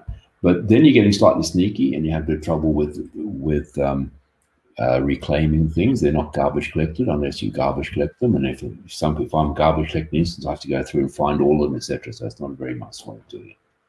And the way I went for what we do now is just to keep it inside a process. That's basically all I'm going to say about it for it. Because I think they're a lot of fun. I can show you some more code here. If we go out of this one, and we now go here. By the way, I just want to mention something. It's had nothing to do with the talk, but I kind of like the way you have phrases like overly cunning and utterly terrifying. There's something about it that just sticks in my mind, that you have a natural knack for this type of language. I don't know. Maybe is it laconic? I don't know what it is, but maybe it's Virding. I think we should create a new way of speaking. You know. Anyways, sorry to interrupt. Yeah. No, it's. I think you get it when you start thinking about things like languages and defining the base of systems. You start thinking about things like this. Well, I do anyway. Since I also interrupted you already, I might as well bring up Duncan McGregor actually wanted to chime in with Tony's question, saying that you can use something like called ports, which basically lets you talk to a program using Erlang messages. So you can run fast Rust, Go, etc. code with the results passed back to Erlang. So because everything in Erlang is data and it's just a fixed set of data, you can basically just communicate it like with any kind of process. That's how you that's how you do things. Or like in Tony's case, also with R maybe. Yeah, that'd be super dope. So yeah. So what I need to do now is, here's an example of a flavor. I've got 3 flavors in one module. So I've defined the shape flavor. That's just, well, if you go down here, we define the shape flavor. It's got an X and Y with the move to and the arm move to. I can define a rectangle flavor on top of this, which has its own draw method, and I can define a circle flavor. And I can just try and load this in and see if it will work. And I have to restart this again slightly here because I need another LFE. What's it called?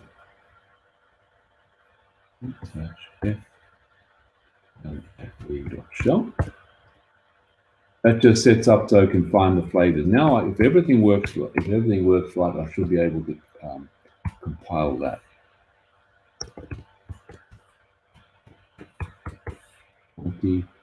Let's see if it works. Cross your fingers. Can't find the flavors include that word. I thought I could.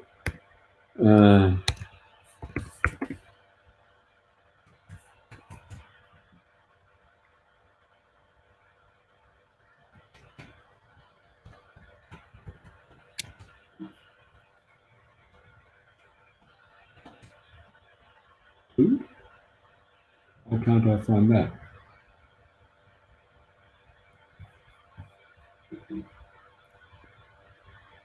Ah, sorry. Yep. There's a mistake. There's a bug here. Don't ask. Now we should be able to do it. Don't run it. No, it's not. Yes, and now we should be able to see.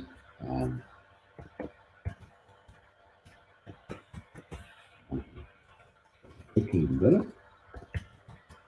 Then we're done after the chat. So, shapes. Sorry.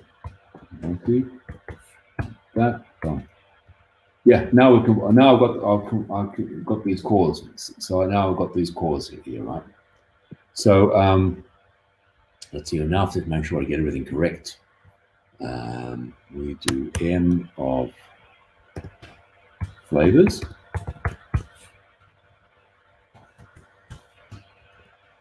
and we've got the instantiate flavor. Yeah, let's see. Sorry, I just have to check this. I keep forgetting all this stuff.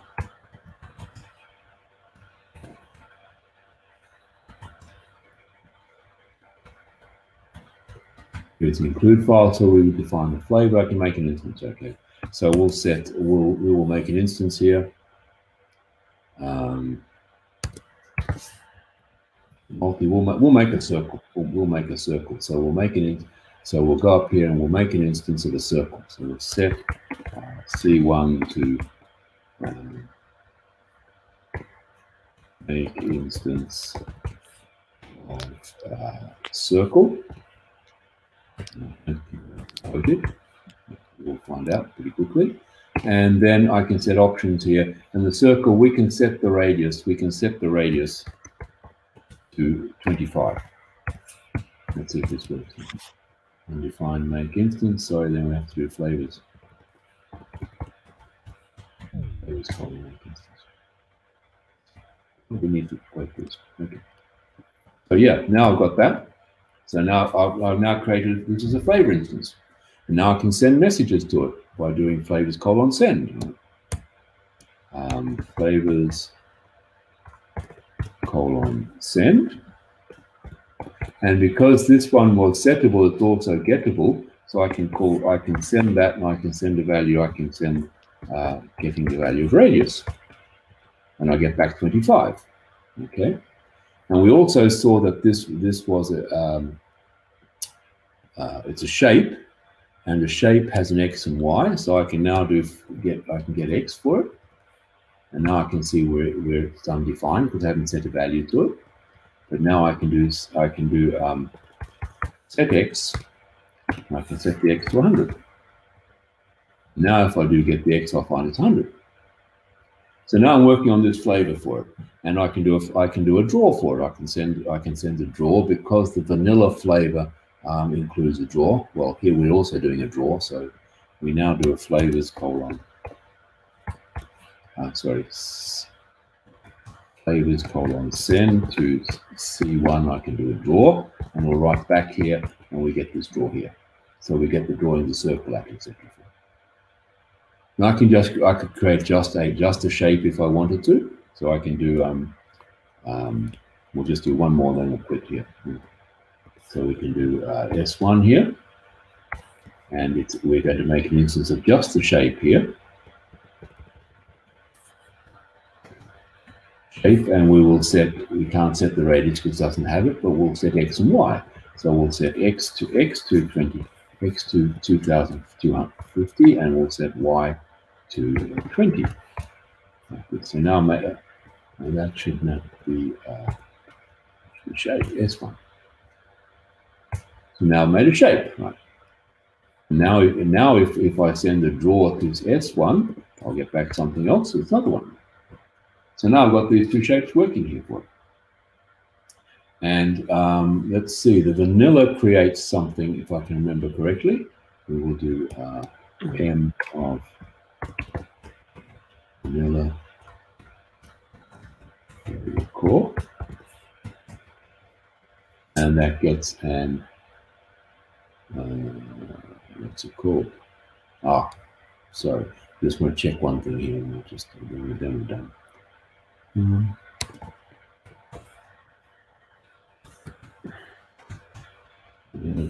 Here's the definition of vanilla. It's the vanilla flavor, and it doesn't do very much. It's got a print. It's got a print self method. So if I now send to S1, I can send print self, and it's just getting back information about it. Okay. Well, let's see if it can do anything else as well too. Yeah, it just prints the self. This is just the thing it is itself as well for it. I can set variables in it. I can get information out as well for it. And if I now try and go here and try and do a which we're looking at for the C1 up here, we're doing an X here. Well, I can do the X because it has an X there, but I cannot do an X. I cannot, for example, get a radius because it doesn't have a radius. That gives me an error. So yeah, this is just a simple example of it. And you can put together and make a lot of things here, what you want to do. And I think they're fun. I think it's fun for it. I think it's great to be able to use some of these features. If you want to program in this style with flavors, you have it. Yeah, yeah. It's really good. Yeah, and it's about as efficient as using the for the counter GS, for example. I was using the gen server, so I'm using that gen server back behind as well too. If we want to do this, I think, see if this works, shall we? Sys:/trace. I don't think. Yeah, we will do PID of it's 0113. Don't ask. We'll turn on tracing for it. And now I should be able, now if I send to 113, which is the self, I send radius, I see it gets this message for it. We've got the send radius request, and it returns error undefined method back for it as well too. And if I now do, for example, print self, we're getting this method and it's returning this data for it. So, so I've got all the features here I have for the behaviors, because I'm using behaviors to implement it as well too. And I can log things. I can get a lot of information out of it. I can, for example, do space. We can do get status.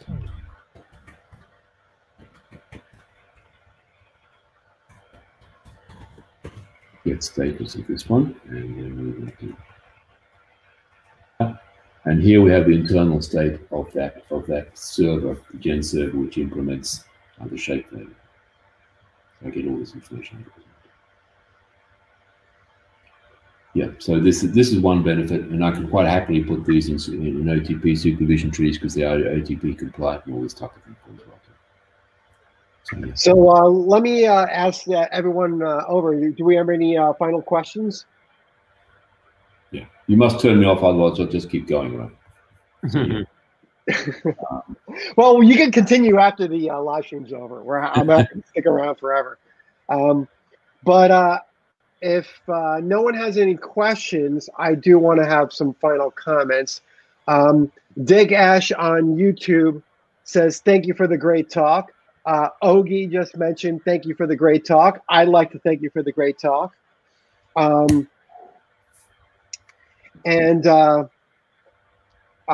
Okay, Robert, you just sent the YouTube video. I'm going to check that out later. Check that out. That's Duncan stuff, right? Mm-hmm. Yeah, it's used. That's his working with music generation through LFE. Yeah. Well, I sent him my email address, so I'm hoping that he'll give us a talk. So maybe you can help us with that too. That would be great. But so I think if we don't have any more questions, I think we'll we'll conclude the live stream. I want to thank everybody here, and I want to thank everyone on YouTube. I think the comments and the questions were amazing. I want to remind you, if you're on YouTube, to like the video so YouTube can know to send this to everybody on YouTube, to share the video so we can get this video out to everyone on the internet, on whatever socials that they happen to be on. And of course, to subscribe to the channel so you can keep getting more of these videos. And you can also check us out at lisp.nyc. That's our website address. And with that, I'd like to close the parentheses, and we'll see you again in the future. Bye. Okay.